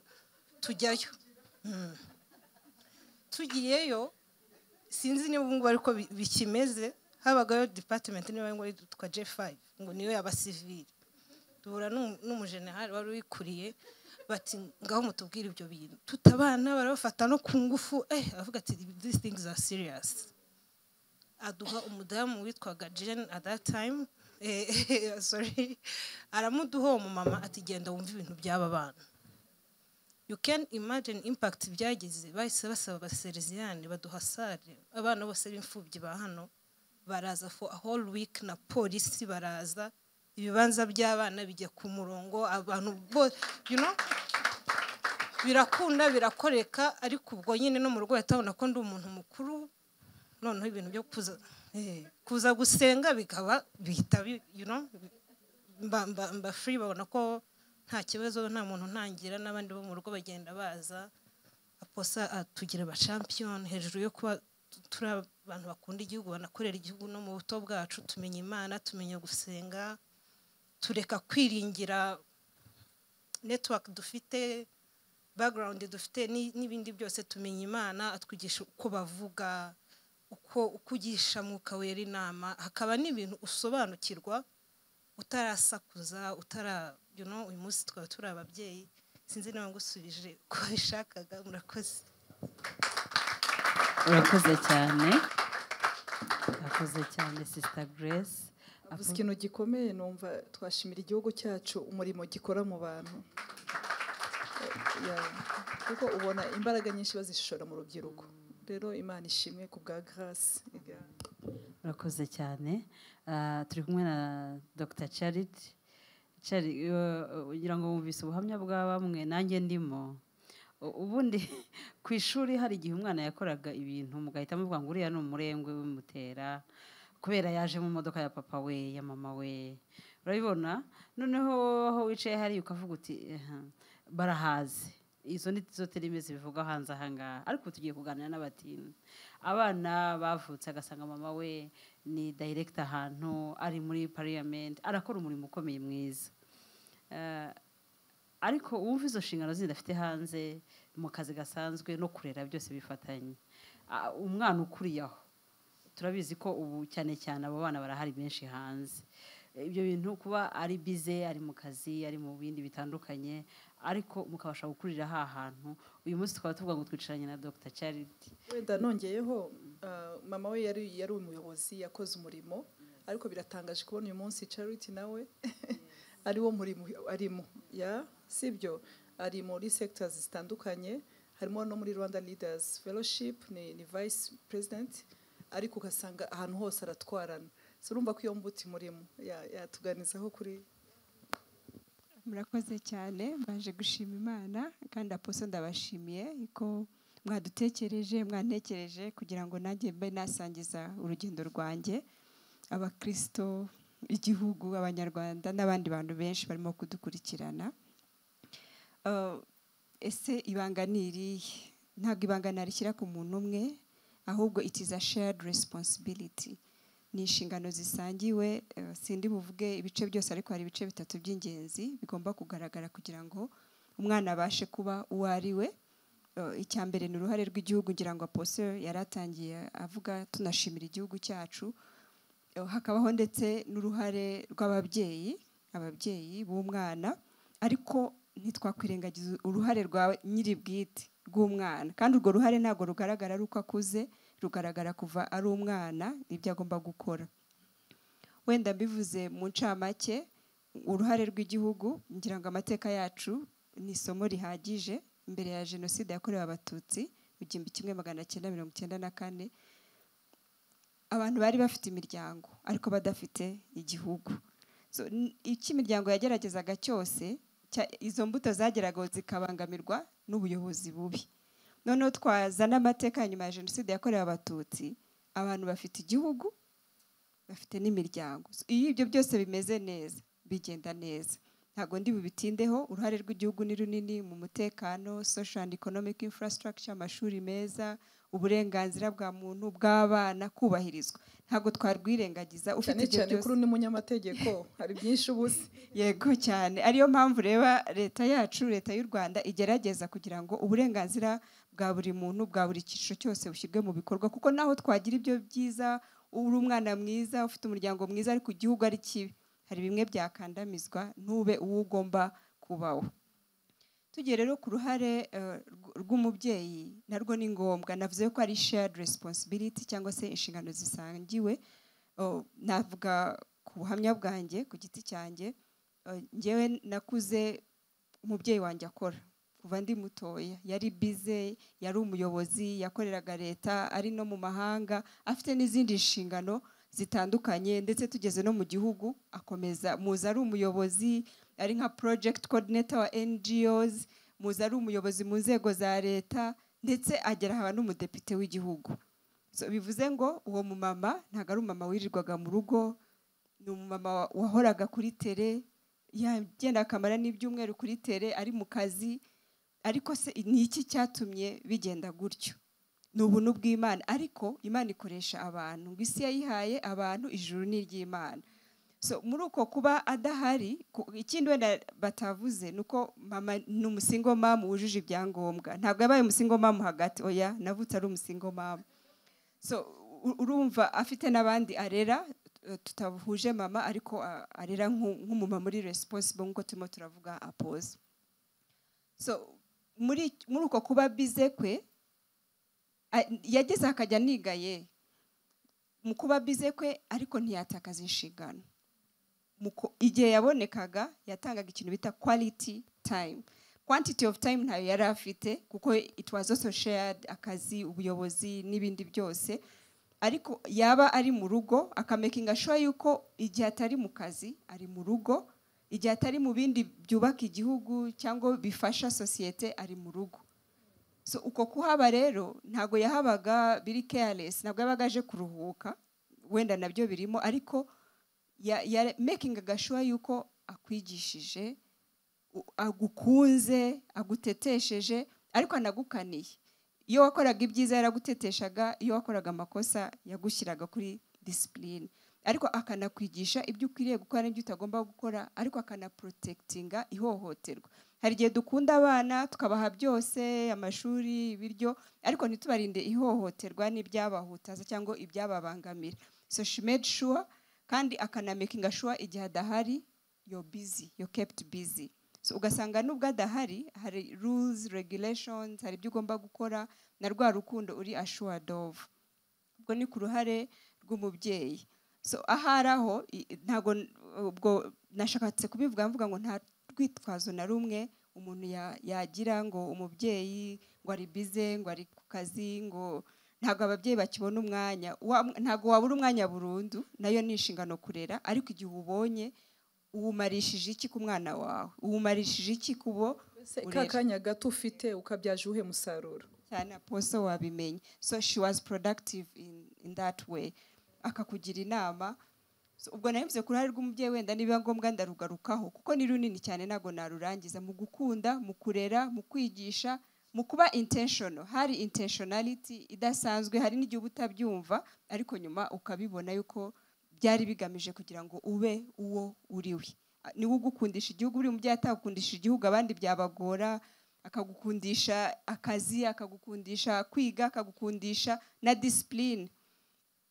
Nari navuze ibintu bitatu. Navuze uruhare rw'igihugu, uruhare rw'umubyeyi, mvuga mama wanjye ko nge narezwe n'umusingle mom, ariko hari n'uruhare rw'umwana. Igihugu gishobora gukora uko gishoboye kose, umubyeyi agakora uko ashoboye kose, ariko umwana yatarespondinze ni ikibazo. Hari n'igihe nabiriya bitagenda neza, ariko umwana we yahatana, we akaba uwo agomba kubaho. So uruhare rw'umwana ntago warwirengagiza. Ngiye rero ikintu cyamfashije, nanashimira Imana, namenye uwo ndiwe, kandi simbivuga kubera ubundi nkuze, kuva ndi mutoya namenye identity yanjye, nimenya nk'umunyarwanda. Icyo ntavuze nuko ntago mu rugo basengaga cyane, ariko bari bafite values z'umunyarwanda. Izo nizo batwigishaga, umuco n'ibindi byose. Kandi buri umuco nyarwanda nyawo ukwiriye ushingiye ku ndangagaciro z'ijambo ry'Imana. So nkamenya uwo ndiwe, ndi umunyarwanda ariko ndi n'umwana. So nge nk'umwana ndasabwa iki? Niba mfite umubyeyi cyangwa mfite ababyeyi wenda nk'aba uncles n'abandi, ngomba kububaha. Abakuru banduta ngomba kubaha, nkumvira ibyo bambwiye. So effort yabo yo ije ntiwumvire ibyo bakubwiye, buriya ntago bishobora guprogressing kuko ni wowe n'ubuzima bwawe. So ukamenya yuko ibyo ari wowe bireba, uzanabibazwa at one point. Even in high school muri teenage years narizi ko I'm writing history, nta gitabo kimvugaho, ariko ndabizi yuko hari amateka yandikwa ahantu ntazi, wenda rimwe umuntu arayandika, ariko umuntu ugiye kumurebe uko yabayeho muri segonderi urabibona. Buriya ni amateka umuntu aba yaranditse. Ibyo rero byagiye bimfasha cyane. Akarusho ngejeje imyaka 13, nge narangirije primaire hano muri ka Kigali P6, ngizwa ngeze muri segonderi menya Imana. None urumva bwa burere, bakunda kutubwira yuko uburere tubukura ku babyeyi, ubwenge tukabukura ku Mana, ubumenyi tukabukura mu ishuri. So urumva ugize umubyeyi, ari nayo mpamvu ushaka ku encouraginga ababyeyi bashobora kuba ari abasingo cyangwa bafite ibibazo mu ngo, bakagira ikibazo ngo abana bacu they turn out to be right. Nukuri ushobora guprotecting, ngira ngo Janet yabivuzeho n'umukobwa we Melissa, you can protect the kid from any abuse, from any vulnerability, from any victimhood, biturutse nuko umwigisha umutreatinga. So noneho nge namenye nkuko nabivuze muri identity, namenye se mvuye hehe, ndu mwana w'umusingle mom, banyigishije ibiki, menya yuko ntagomba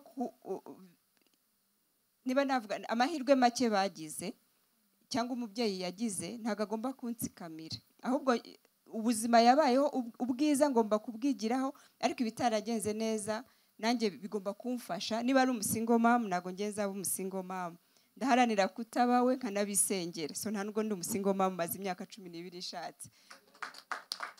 Ikindi, niba hari ingorane zo kwiga byaramugoye n'ibindi, nge ngomba kwiga kuko hari facilities mfite, ari iz'igihugu, ari iz'ababyeyi. so ngomba kwiga ndetse niba yaranagize n'amahirwe nge ngomba gusombyaho ijambo ry'Imana rivuga ngo abana ni imyambi birashe igera kure, so igomba kugera kure y'ababyeyi. So mama wanjye yari afite masters atarapfa, ngewe mparanira kugira PhD. Umva ntiwagira masters na mama yaragize masters. So ngomba kumuhesha ishema. Nanjye nagize PhD mfite imyaka 30 nyikuye mu Budage na South Africa, mbese Imana impana double South Africa no mu Budage. So nagari PhD y'igihugu kimwe, ariko urumva ni bwa buntu bw'Imana, ariko nawe uri murabitekereza unabisengera. So ukareba izo ntege icyo batagezeho urashaka kugikosora kuri wowe, ariko nicyo bagezeho uraharanira kukirenza, kuko ibyo bashoye mu gihe cyabo cyari kigoye, wowe ugomba kugera kubirenzeho. Kandi si ubwo ngo biba byoroshye, ibanga ni irihe, you have to make a choice. Ukavuga umuhanga umwe yaravuze ngo guhitamo kubi kuragoye, ariko no guhitamo kwiza kuragoye, ariko ugomba guhitamo. So akenshi rero ikintu cyose ni effort, uhitamo rero neza kandi Imana ikabigufasha. Irindi banga ni discipline. Nahisemo yuko the pain hari pain of discipline na pain of regret. So instead of having the pain of regret, I would rather have the pain of discipline.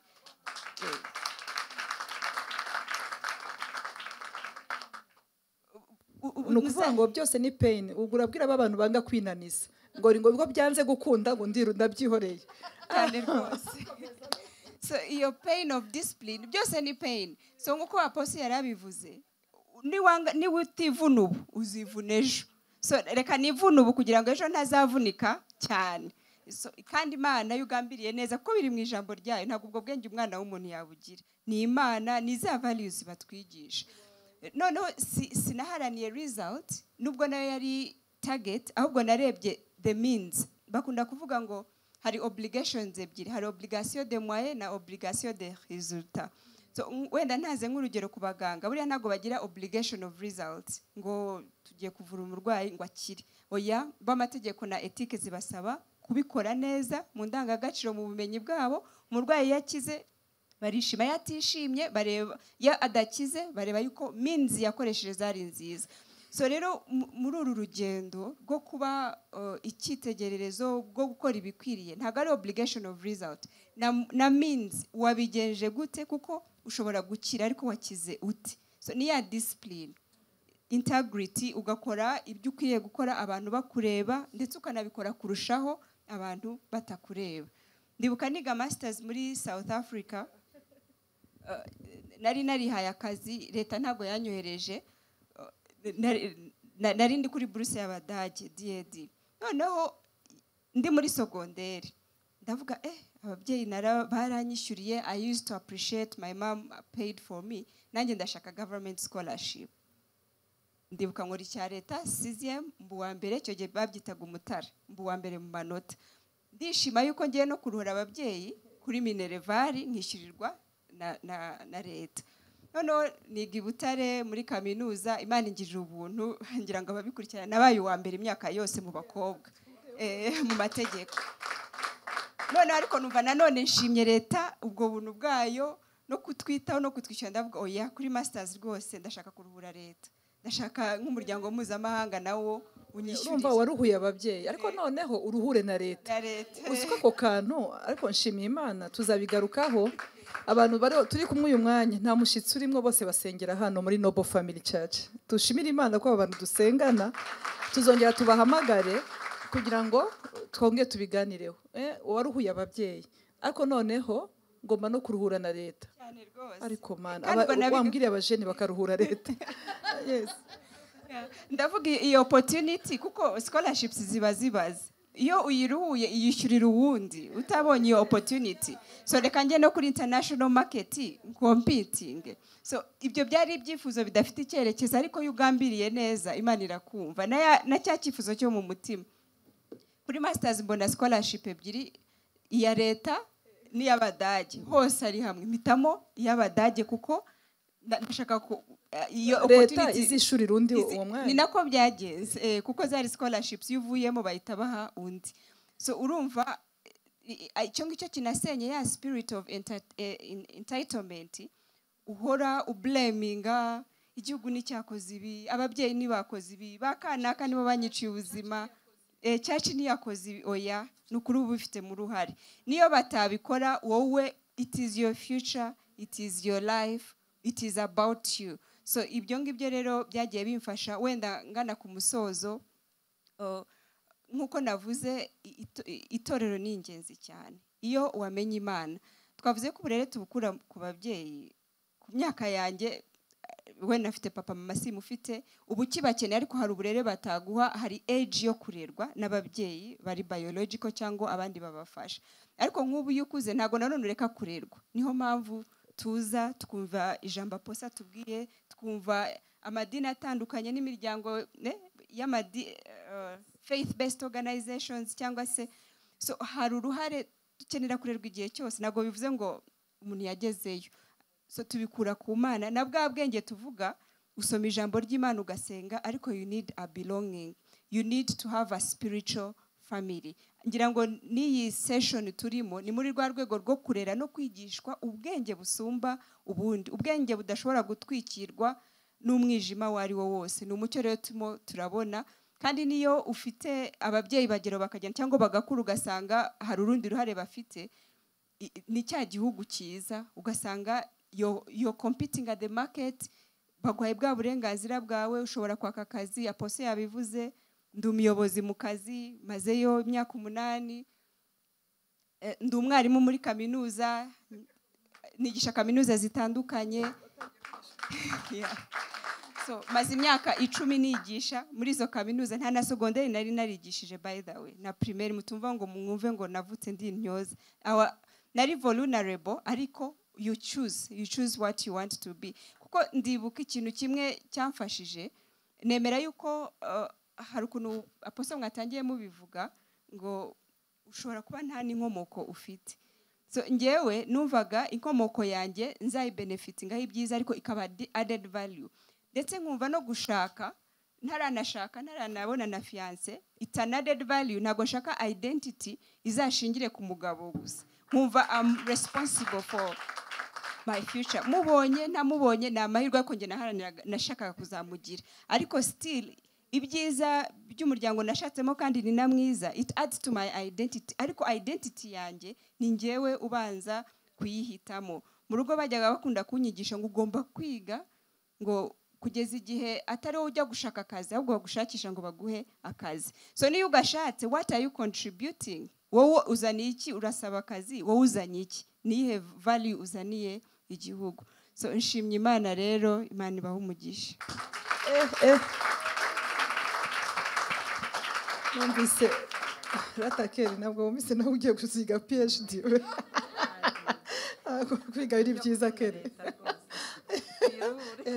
Dr. Charity afite Imana ariko urabyumva ko n'amasomo ari meza ari ibintu bihura amen nukuri ariko harimo ubwenge bw'Imana cyane cyane burusha byose ya nukuri jewe najyaga twajya tuganira yigisha kuri university muri 10 years ago noneho ntabwo ndi buvuga imyaka ye noneho twayibara nkamwe narako nawe urakabije Imana yakugiriye neza kare Imana ishimwe pe ari igihe bajya bavuga ngo ibi bibazo ngo ni kubera karande ariko Dr. Charity twetse yuko ari shwa ukora karande ineshwe aho uva haba hameze nabi bineshwe kubera ko niba udashaka pain igize gute uhitemo pain of discipline aho kugira ngo uzahure na pain of regret akandagatahanye tugize ibiganiro byinshi ariko uyu munsi nawo ni umwihariko wagira ngo twaje mu mahugurwa ndumva bikaze Imana hanyuma na Melissa yatubwiye ngo kuba guilty umuntu akabura uko yipfuka yakora ibintu biteye ubwoba numvise Mana nize nahingiye kuvuga ngo Dr. Kellen nawe ufite ubwenge bw'ubunyeshuri amen God bless you apostle Charity Mana we Imana iguha umugisha cyane Charity aravuze ngo abana ni imyambi ati ndero numvise mpisemo ko umwambi ugera kuri utagarukira hafi Sister Claudine turi kumwe Claudine turagukunda cyane turakuzi ariko tukuzi gake ariko uri umwe mu bana basa nkaho biswe ngo ni imfubyi bakiri batoya usigarana na barumuna bawe n'umuryango munini ariko mugira indangagaciro z'abana basa n'abarezwe mu by'ukuri ubu ngubu aho ugeze harashimishije urarera n'abandi batandukanye nk'uko wareze na barumuna bawe ese ziriya mbaraga wazikuye Claudie byagenze gute dusangize gato kuri ubwo buhamya murakoze kumpa ijambo Yesu ashimwe ndashima Imana kuba ndi muri iyi groupe iryoshye cyane izi ni izindi mbaraga tuba turimo kwambara yego igitondo kimwe narabyutse ababyeyi badukundaga baduteteshaga turababura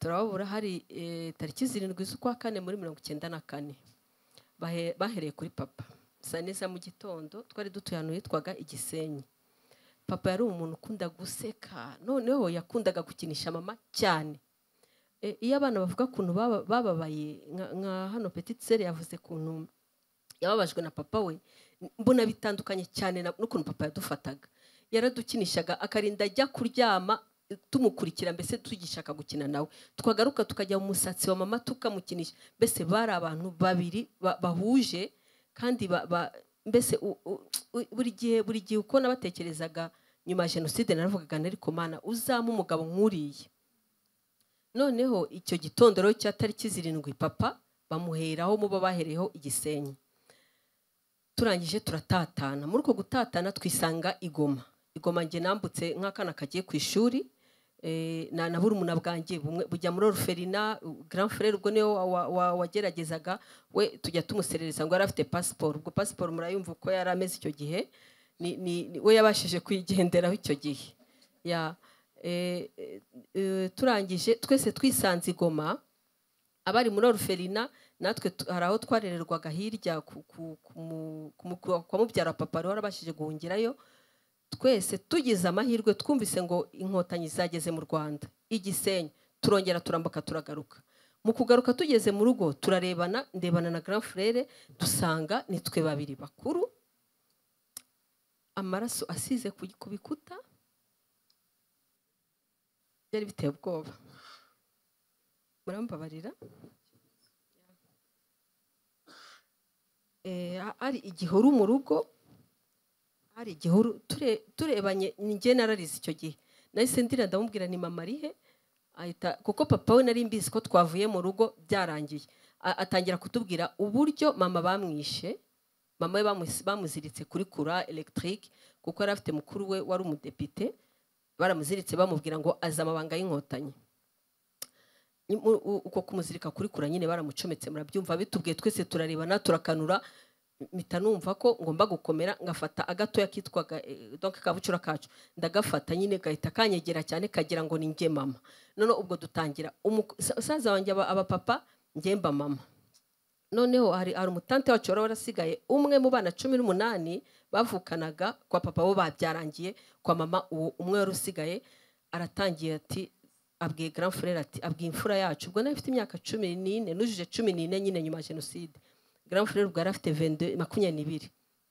iyo myaka 22 yemeje kurera barumunabe ubwo twari batandatu basigaye nyuma ye bishe umwe ubwo nawe wa 7 dusigaranye noneho ubwo arangije aratubwira ati rero tante arimo arashaka kudutwara kandi ntabwo bishoboka tugomba kuguma hano niba ari ibishyimbo tugasangira niba ari birayi tugasangira uzajya akenera kuduha icyo turya azajya twegera ubwo nuko twakreye urukundo hagati yacu noneho ngewe nkamenya gufata barumuna banjye tukicara muri salon ubwo tukaganira amateka tutazi ukuntu turi kwikiza ibikomere uko rero twabaga turimo kuganira uko twabaga dusangira udusanze mu rugo wese akaza tugahita dushyiraho ngaho ku plateau rimwe twasangaga byanarangiye abahari babirangije uko rero tutazi ko burya ari urukundo turimo kwikireyamo cyangwa ari ibikomere turimo gusohora nyuma y'ibyo byose grand frère yaje kwimariye nge nsigarana barumuna banjye ubwo nari ndangije université imudende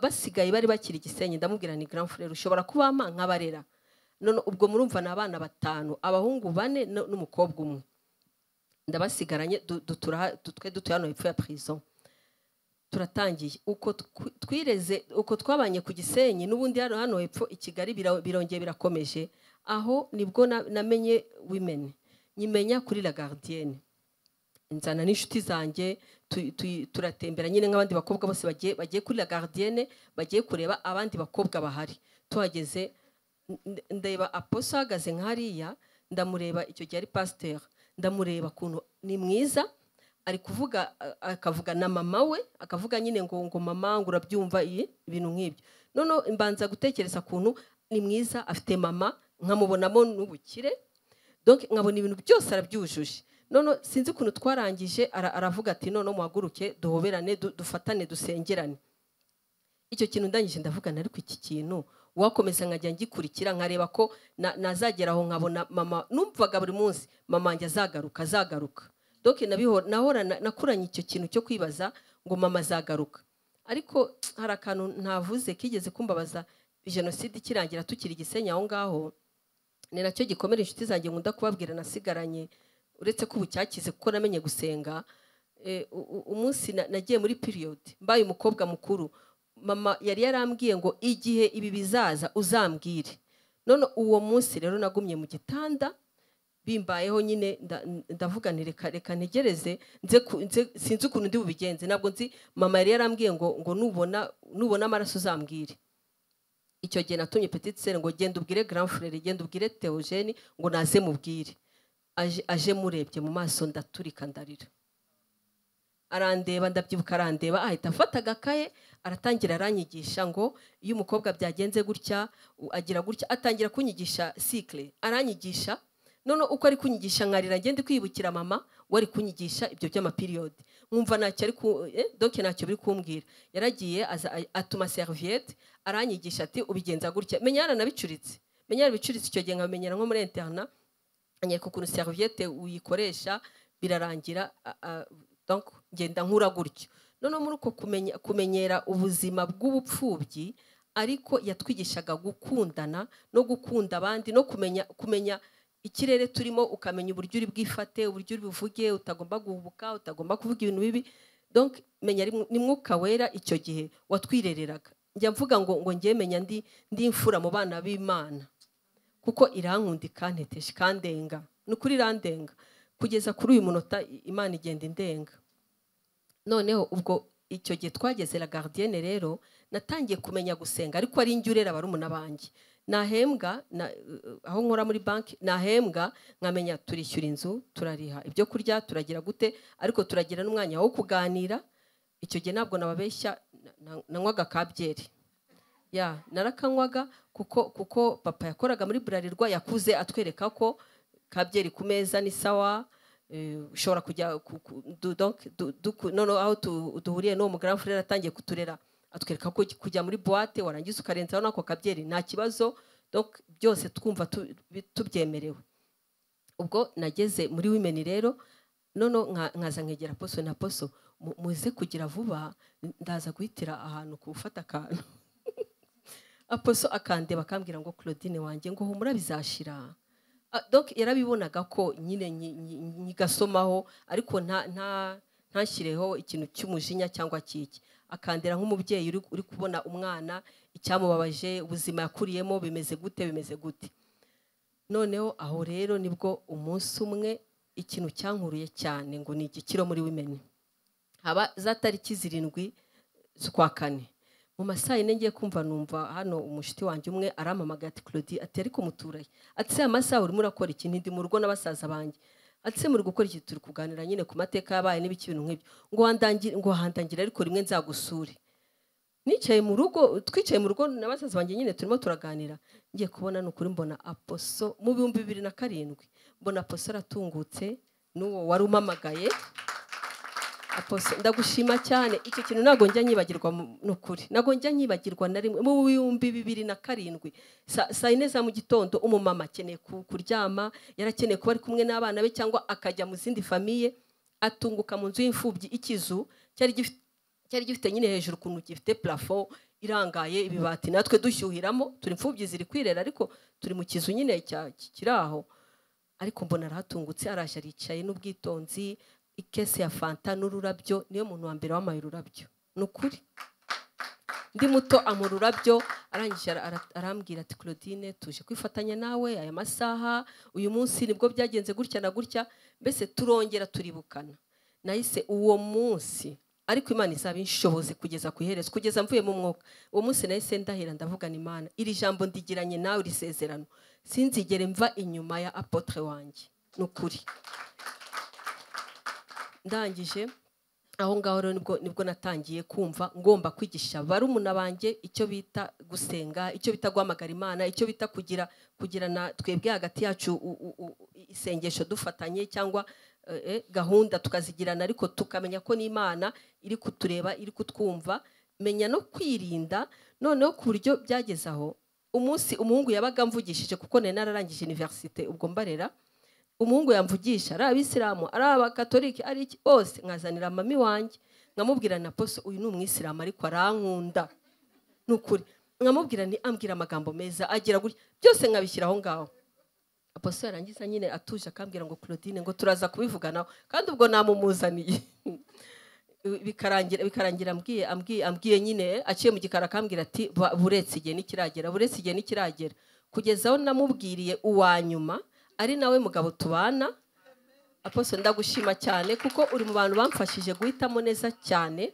nukuri nahisemo neza Dino werutse kuvuga kuntu afite urugo rwiza nanjye mfite urugo rwiza cyane nukuri hari igihe ubabara ukagira ngo ntabwo agahinda kazashira umva Imana yampaye urugo rwiza yego ndibaza igisubizo ngikubiye hamwe Kellen Imana igumugisha amen ariko hari ikintu ushaka kugira ngo ubwire urubyiruko ruri hano hanze Imana igumugisha ko utubwiye n'ubuhamya bwawe buri deep cyane ukuntu wabashije kuza mu z'Imana ariko no muri za ntege nke icyo twita intege nke ugakomeza ukaza yego hari urubyiruko akavuga ati nateranye umunsi wa mbere ariko ngezeyo kakantu karanga byanga ku yibara akayoga yibara umutipe byanga ko mbireka burundu reka mbiveho nimbireka nzagaruka ariko wowe wakomeje uraza hanyuma muri kwakuza kwawe niho Imana yakurobeye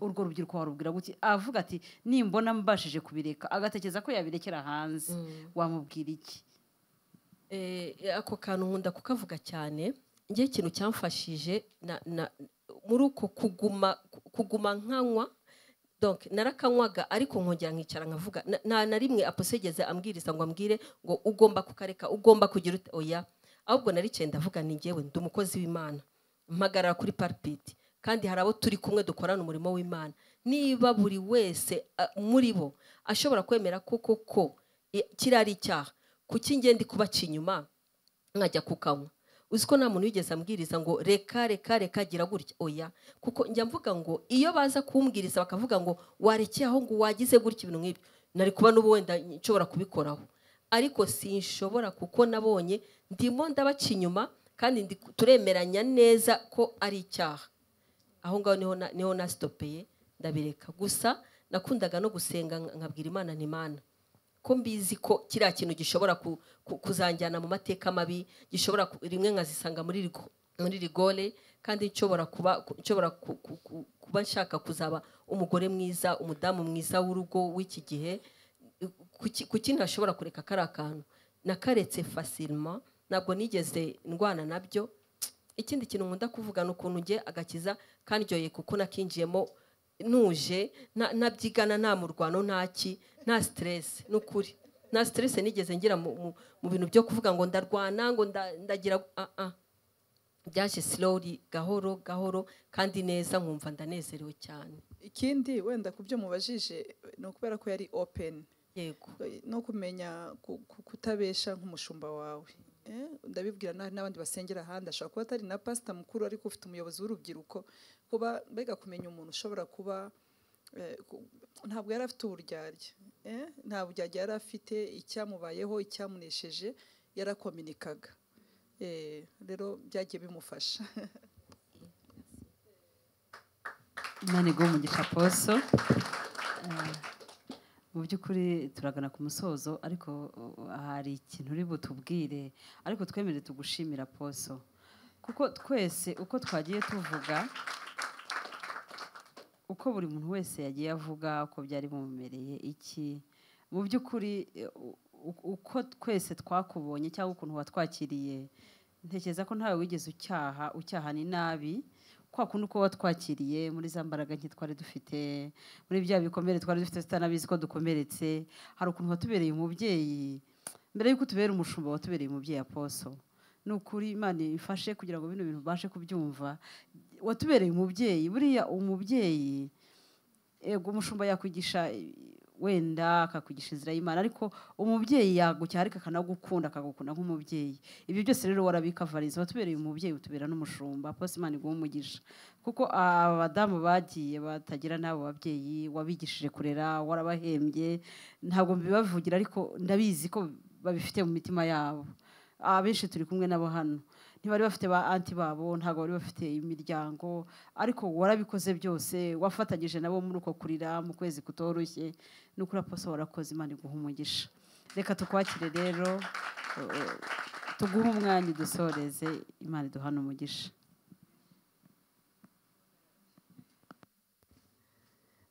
mwanshimiye ariko ntabwo wakubaka utarubatswe nawe Yesu ashimwe ndashimira Imana cyane ko Imana irubaka Imana irarera Imana irarera ndumva ashaka kubwira umuntu wese aho yaba ari Imana irarera pe irarera ndashaka no kubibwira bamwe bari mu rusengero ushobora kumva wenda ukavuga uturiya yavuye hanze kenshi dukunze kuvuga ngo bamwe bari hanze twababwira iki tukibagirwa kubwira bari mu nzu ahubwo twibagirwa kubwira bari mu rusengero kuko ari n'uri mu rusengero ibyo bihabicamo baba mu rusengero ariko bari kuri marketplace barahura n'abantu baba easily influenced ahantu hatandukanye ariko icyo nabwira n'abari mu rusengero bari mu makorari bari mu maprotocole ntibigutangaze ko umuntu ashobora no guhura n'umuntu mu rusengero muri ligne y'urusengero akavuga ati tugende nguhe ligne nyuma y'amateraniro akaba yamutwara n'ahantu atigeze ajya atarakizwa sinzi ko mubyumva ntabwo ndi kuvuga ko ari hano icyo nshaka kuvuga nuko Bibiliya ivuga ngo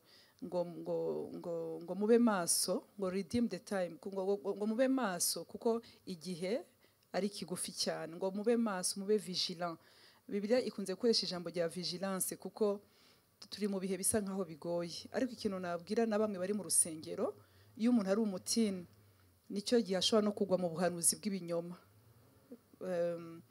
twagiye tuvuga bo hanze nakiriye ariko ndashaka kuvuga n'abandi nakiriye noneho ari abarokore nta byaha barimo ariko bafite doctrine zipfuye wenda tuzagira umwanya Pastor Manzi n'abandi bazatanga testimony namubonye hariya nuko umwanya wagiye nta byaha ari abantu impanda yavuga bakajya mu ijuru mutabyitiranya n'ibyaha oya ari abantu impanda yavuga bakajya mu ijuru ariko ugasanga kubera ko ubuyobozi bubi ugasanga hari n'abandi benshi kubera ko nicyo gihe kiri very bakunda Imana cyane aba teenagers niyo bakijijwe bakajya mu rusengero biha Imana cyane bagira umwete mwinshi biroroha cyane ko ashobora no kugwa ku muntu mu rusengero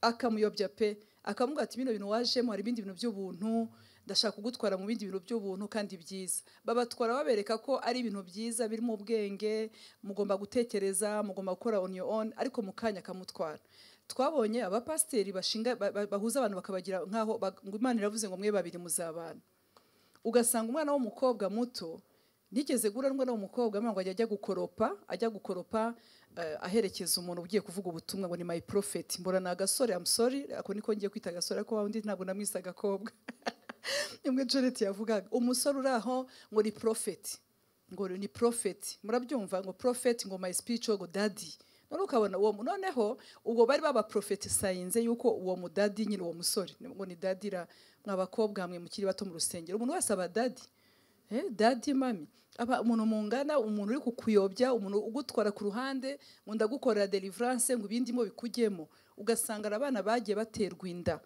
bitwa ko basenga ntabwo mvuga ko bihari hano ariko mu by'ukuri birahari hano hanze siko bimeze hari abana bagiye bakamburwa amasambu y'iwabo ariko ugasanga nigeze gura n'abana sinzi ngo umupasteri yaragiye ngo yubaka mu isambu y'iwabo yubakamo church mu isambu y'iwabo isamba huyemo n'abandi bana barindwi pastor araza yubakamo ngo Imana iravuze so aba bana baba bakunda Imana muri biroha ko bayoba murumva tugarutse n'ibintu nyakubahwa perezida yahuguraga urubyiruko mu gihe cyashize atari ko iyo mana ibatwara mu bukene, iyo mana ibatwara mu kuba abantu bacupiye babaye bameze nabi, iyo mana itabubaka ni iyihe?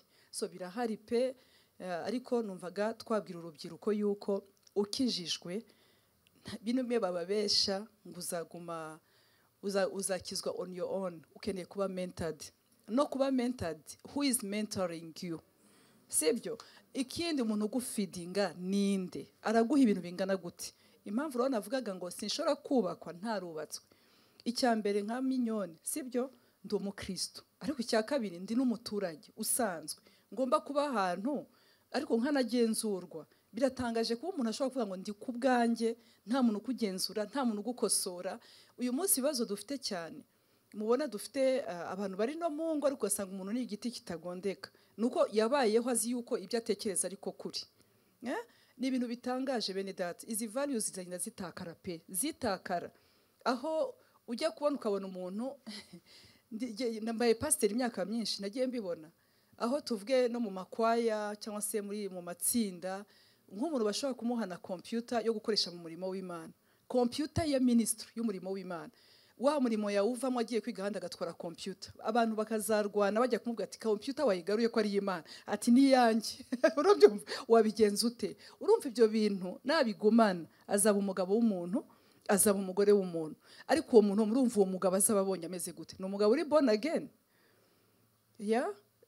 Bangaye mujya gukansura ngasanga umwana w'umusore aravuze ngo Bibiliya avuga ngo bagore mugandukira abagabo banyu by force by fire. Ugasanga neza harimo uburere buke ariko buri mu cyanditswe. Bene data, niyo mpamvu twavuga ngo twubakiswe, ntabwo wakuba kutubatswe, mureke twubakwe buri munsi. Kindi nta wagera nkuko Dr. Charity yabitubwiye ku buryo utakomeza kurerwa. Yatubwiye ati twarakuze, twarize, ababyeyi baratureze, ariko impamvu tubona na spiritual mentorship no kugira ngo byebura ejo nunagera muri level ikomeye ukaba Esther uriya wabaye umwami kazi. Muzi ko Esther yageze kure cyane, ariko kuki yabaye umwami kazi agakomeza kubaha Mordecai? Mordecai aracyari ku irembo, Mordecai aracyari umuzamu, ariko Esther hamwe na growth hamwe na success ntiyigeze atakaza kuba mentored na Mordecai. Uzi kugira pastor nka Mordecai w'umuzamu, ariko wowe uri umwami kazi. Ni ukuvuga ngo biragomba values kugira umuntu abashe kubigumana. Nagira ngo nsaba n'abari mu rusengero n'ukuri nitwumve ngo turabwira abari hanze, ushobora kuba utanywa inzoga ariko ufite ikiyobyabwenge cyitwa ubuhanuzi bw'ibinyoma. Ni gute ushobora kumara umwaka 3 4 mu rusengero, sibyo, ariko utabumbura Bibiliya, utaza ngo wige ijambo ry'Imana, utajya muri ya discipline ngo ya pain ya discipline ukayanga. Jewe ntabwo nshaka bira bintu by'ama discipline baba batubwira, noneho ugasanga bafite ibyanditswe bavuga ngo inyuguti zirica, ntibashaka kumva izo nyuguti bakabyitwaza ngo ahubwo umwuka ni ukiza. Donc ugasanga umuntu ashaka kwinaniza, somehow harimo ikibazo. Ariko ni wemera kwinaniza nkuko doctor yabitubwiye, uzaba igitangaza mu gihe kiri imbere. Amen. Ndarangiza mvuga kuri Yesu Kristo. Yabaye teenager ku myaka 12 turamubona, ariko ntitwongera kubona trace ya Yesu kugeza kuri 30 ans. Murumva iriya myaka 18 yari hehe? Yari harakora imirimo yo mu rugo, yari harafasha ababyeyi be. Papa we Yosefu, urumva papa we nyine, papa Imana yamuhaye, papa wo mwisi, umugabo wa mama we Yosefu akabaza, Yesu nawe akamufasha kubaza, kugeza igihe bamwidentifia kuri Yosefu ngo ni wa mwana w'umubaji. Yego n'umwana w'Imana, ariko baramuzi nk'umwana w'umubaji. Bivuga ngo ari responsable. 18 ans nta tubona Yesu agaragara, ariko biriya bitangaza yakoze mu myaka 3, ubundi abandi bakabikoza mu myaka 40. Ariko impamvu yabaye successful in 3 years ni ko yagize umwanya wo kuba mentored, agira umwanya wo kurerwa, ari umuteenager. Suko atakoze ibyo abandi bakora, ariko passion ye yari mu rusengero. Yaragiye kurikira abatambyi baramwigisha, amenya naho ubuhanuzi bwe buri. Ugomba ku buhanuzi bwo burahari, ariko ubuhanuzi bwawe buri hehe? Yari yinjiye mu rusengero abumbura igitabo, aravuga ngo umwuka w'umwami Imana ari kuri iki. Yaransize kugira ngo mbwire imbohe ko zibohotse, kuko yamenya aho igitabo cye kiri, yamenya aho umuzingo wuri. Ndumva nshaka kubwira umuntu wese uri kunyumva, ntabwo ushobora kuba umuntu ubaho utari accountable ahantu runaka. Sinzi, ndumva nabibwira n'abakuze turi kumwe, ntabwo ushobora kubaho on your own. Ndakubwije ukuri, hari ahantu uzagera mu buzima usange ukeneye inama, ukeneye gufashwa, ukeneye kugira ngo ube mentored. Rero Imana idufashe cyane kugira ngo tuzagire impact iri positive, nuko twemera guca muri izo phases kandi wemere ukundwe buriya no gukundwa barabyemera, nta n'ibintu umuntu yakira. Amen. Rero murakoze cyane, Imana ibahe umugisha, turabashimiye. God bless you. Yeah, God bless you. Oh, hallelujah. Mureke mbabwire ikintu kimwe. Yesu ashimwe. Hallelujah. Submission niyo, ariko ni gute umumama ashobora kubona umwana wafatwa ku ngufu mu nzu buri munsi akabangwa ari harabihishira abona bimeze gutyo, uwo n'umwuka wa Satani. Reka mbabwire, hallelujah, hari ibintu ugira ugakinga urupangu ukagira ngo biri ngo iwawe ntibihagera, ariko uwo mwana wawe ajya kwigana n'undi mwana, barigana, bahurira ku kigo, bahurira ahantu hatandukanye. Niyo mpamvu dufite responsabilité yo gusengera aho bitagenda, dufite responsabilité yo gusengera aho byapfuye. Hallelujah. Umwana muzima warezwe neza bigakunda, aragenda agashakana n'undi bitakunze bikaba bibi cyane, ariko turasaba ngo Imana, hallelujah, ikora igitangaza, iduhe ubuzima. Yarakoze kuduha culture nziza, yarakoze kutugira, hallelujah. Nyankunda avuga ngo ndagushimira Mana ko wangize umukristo ukangira n'umunyarwandakazi. Amina. Ariko wakoze wo mugenzi wote, Imana ishimwe kuri umunyarwanda. Dufite culture nziza bene data. Hari culture tuya twumva hirya ngo abantu barya abandi, ngo abantu bakarya abandi, ngo abantu bakarya inyamaswa zitaribwa, ariko ndashimira Imana ko yaduhaye culture nziza. Amen. Yaduhaye culture nziza aho bashobora gushiraho amategeko bakavuga ati nibigera saa 8 z'ijoro mukinge kugira ngo hari batayerera bagwa hatariho. Amen. Yaduhaye culture nziza abantu bashobora ati turasabiranga muntu umwana utafite imyaka nabashe kugera hano. We thank God. Mureke dushimira Imana ku bwa culture. Amen. Mbaze kubona ko buriya Christian culture ifitanye isano na culture yacu. Amina, amina. Mureke dukomere Imana amashi. Hallelujah. Imana ibahe umugisha. Nawe ushobora kuba uri kure ariko Imana ishimye ko wageze kuri iki gicaniro. Sinzi ikikugoye ariko Imana igiye kongera kubisana kandi bizagenda neza. Amen. Hallelujah.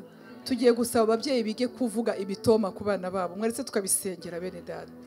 Ko twakuze ducecetse, duhura n'abana turaceceka, ukamubonamo ikintu cyiza ntuvuge, ntumutelefone, ntumubwire ngo uri well dressed, ntumubwire ngo uri umukobwa mwiza, akazabibwirwa n'undi muntu hariya utakabimubwiye. Ariko turasengeye ababyeyi, ndisengeye, ndasengeye n'abandi babyeyi.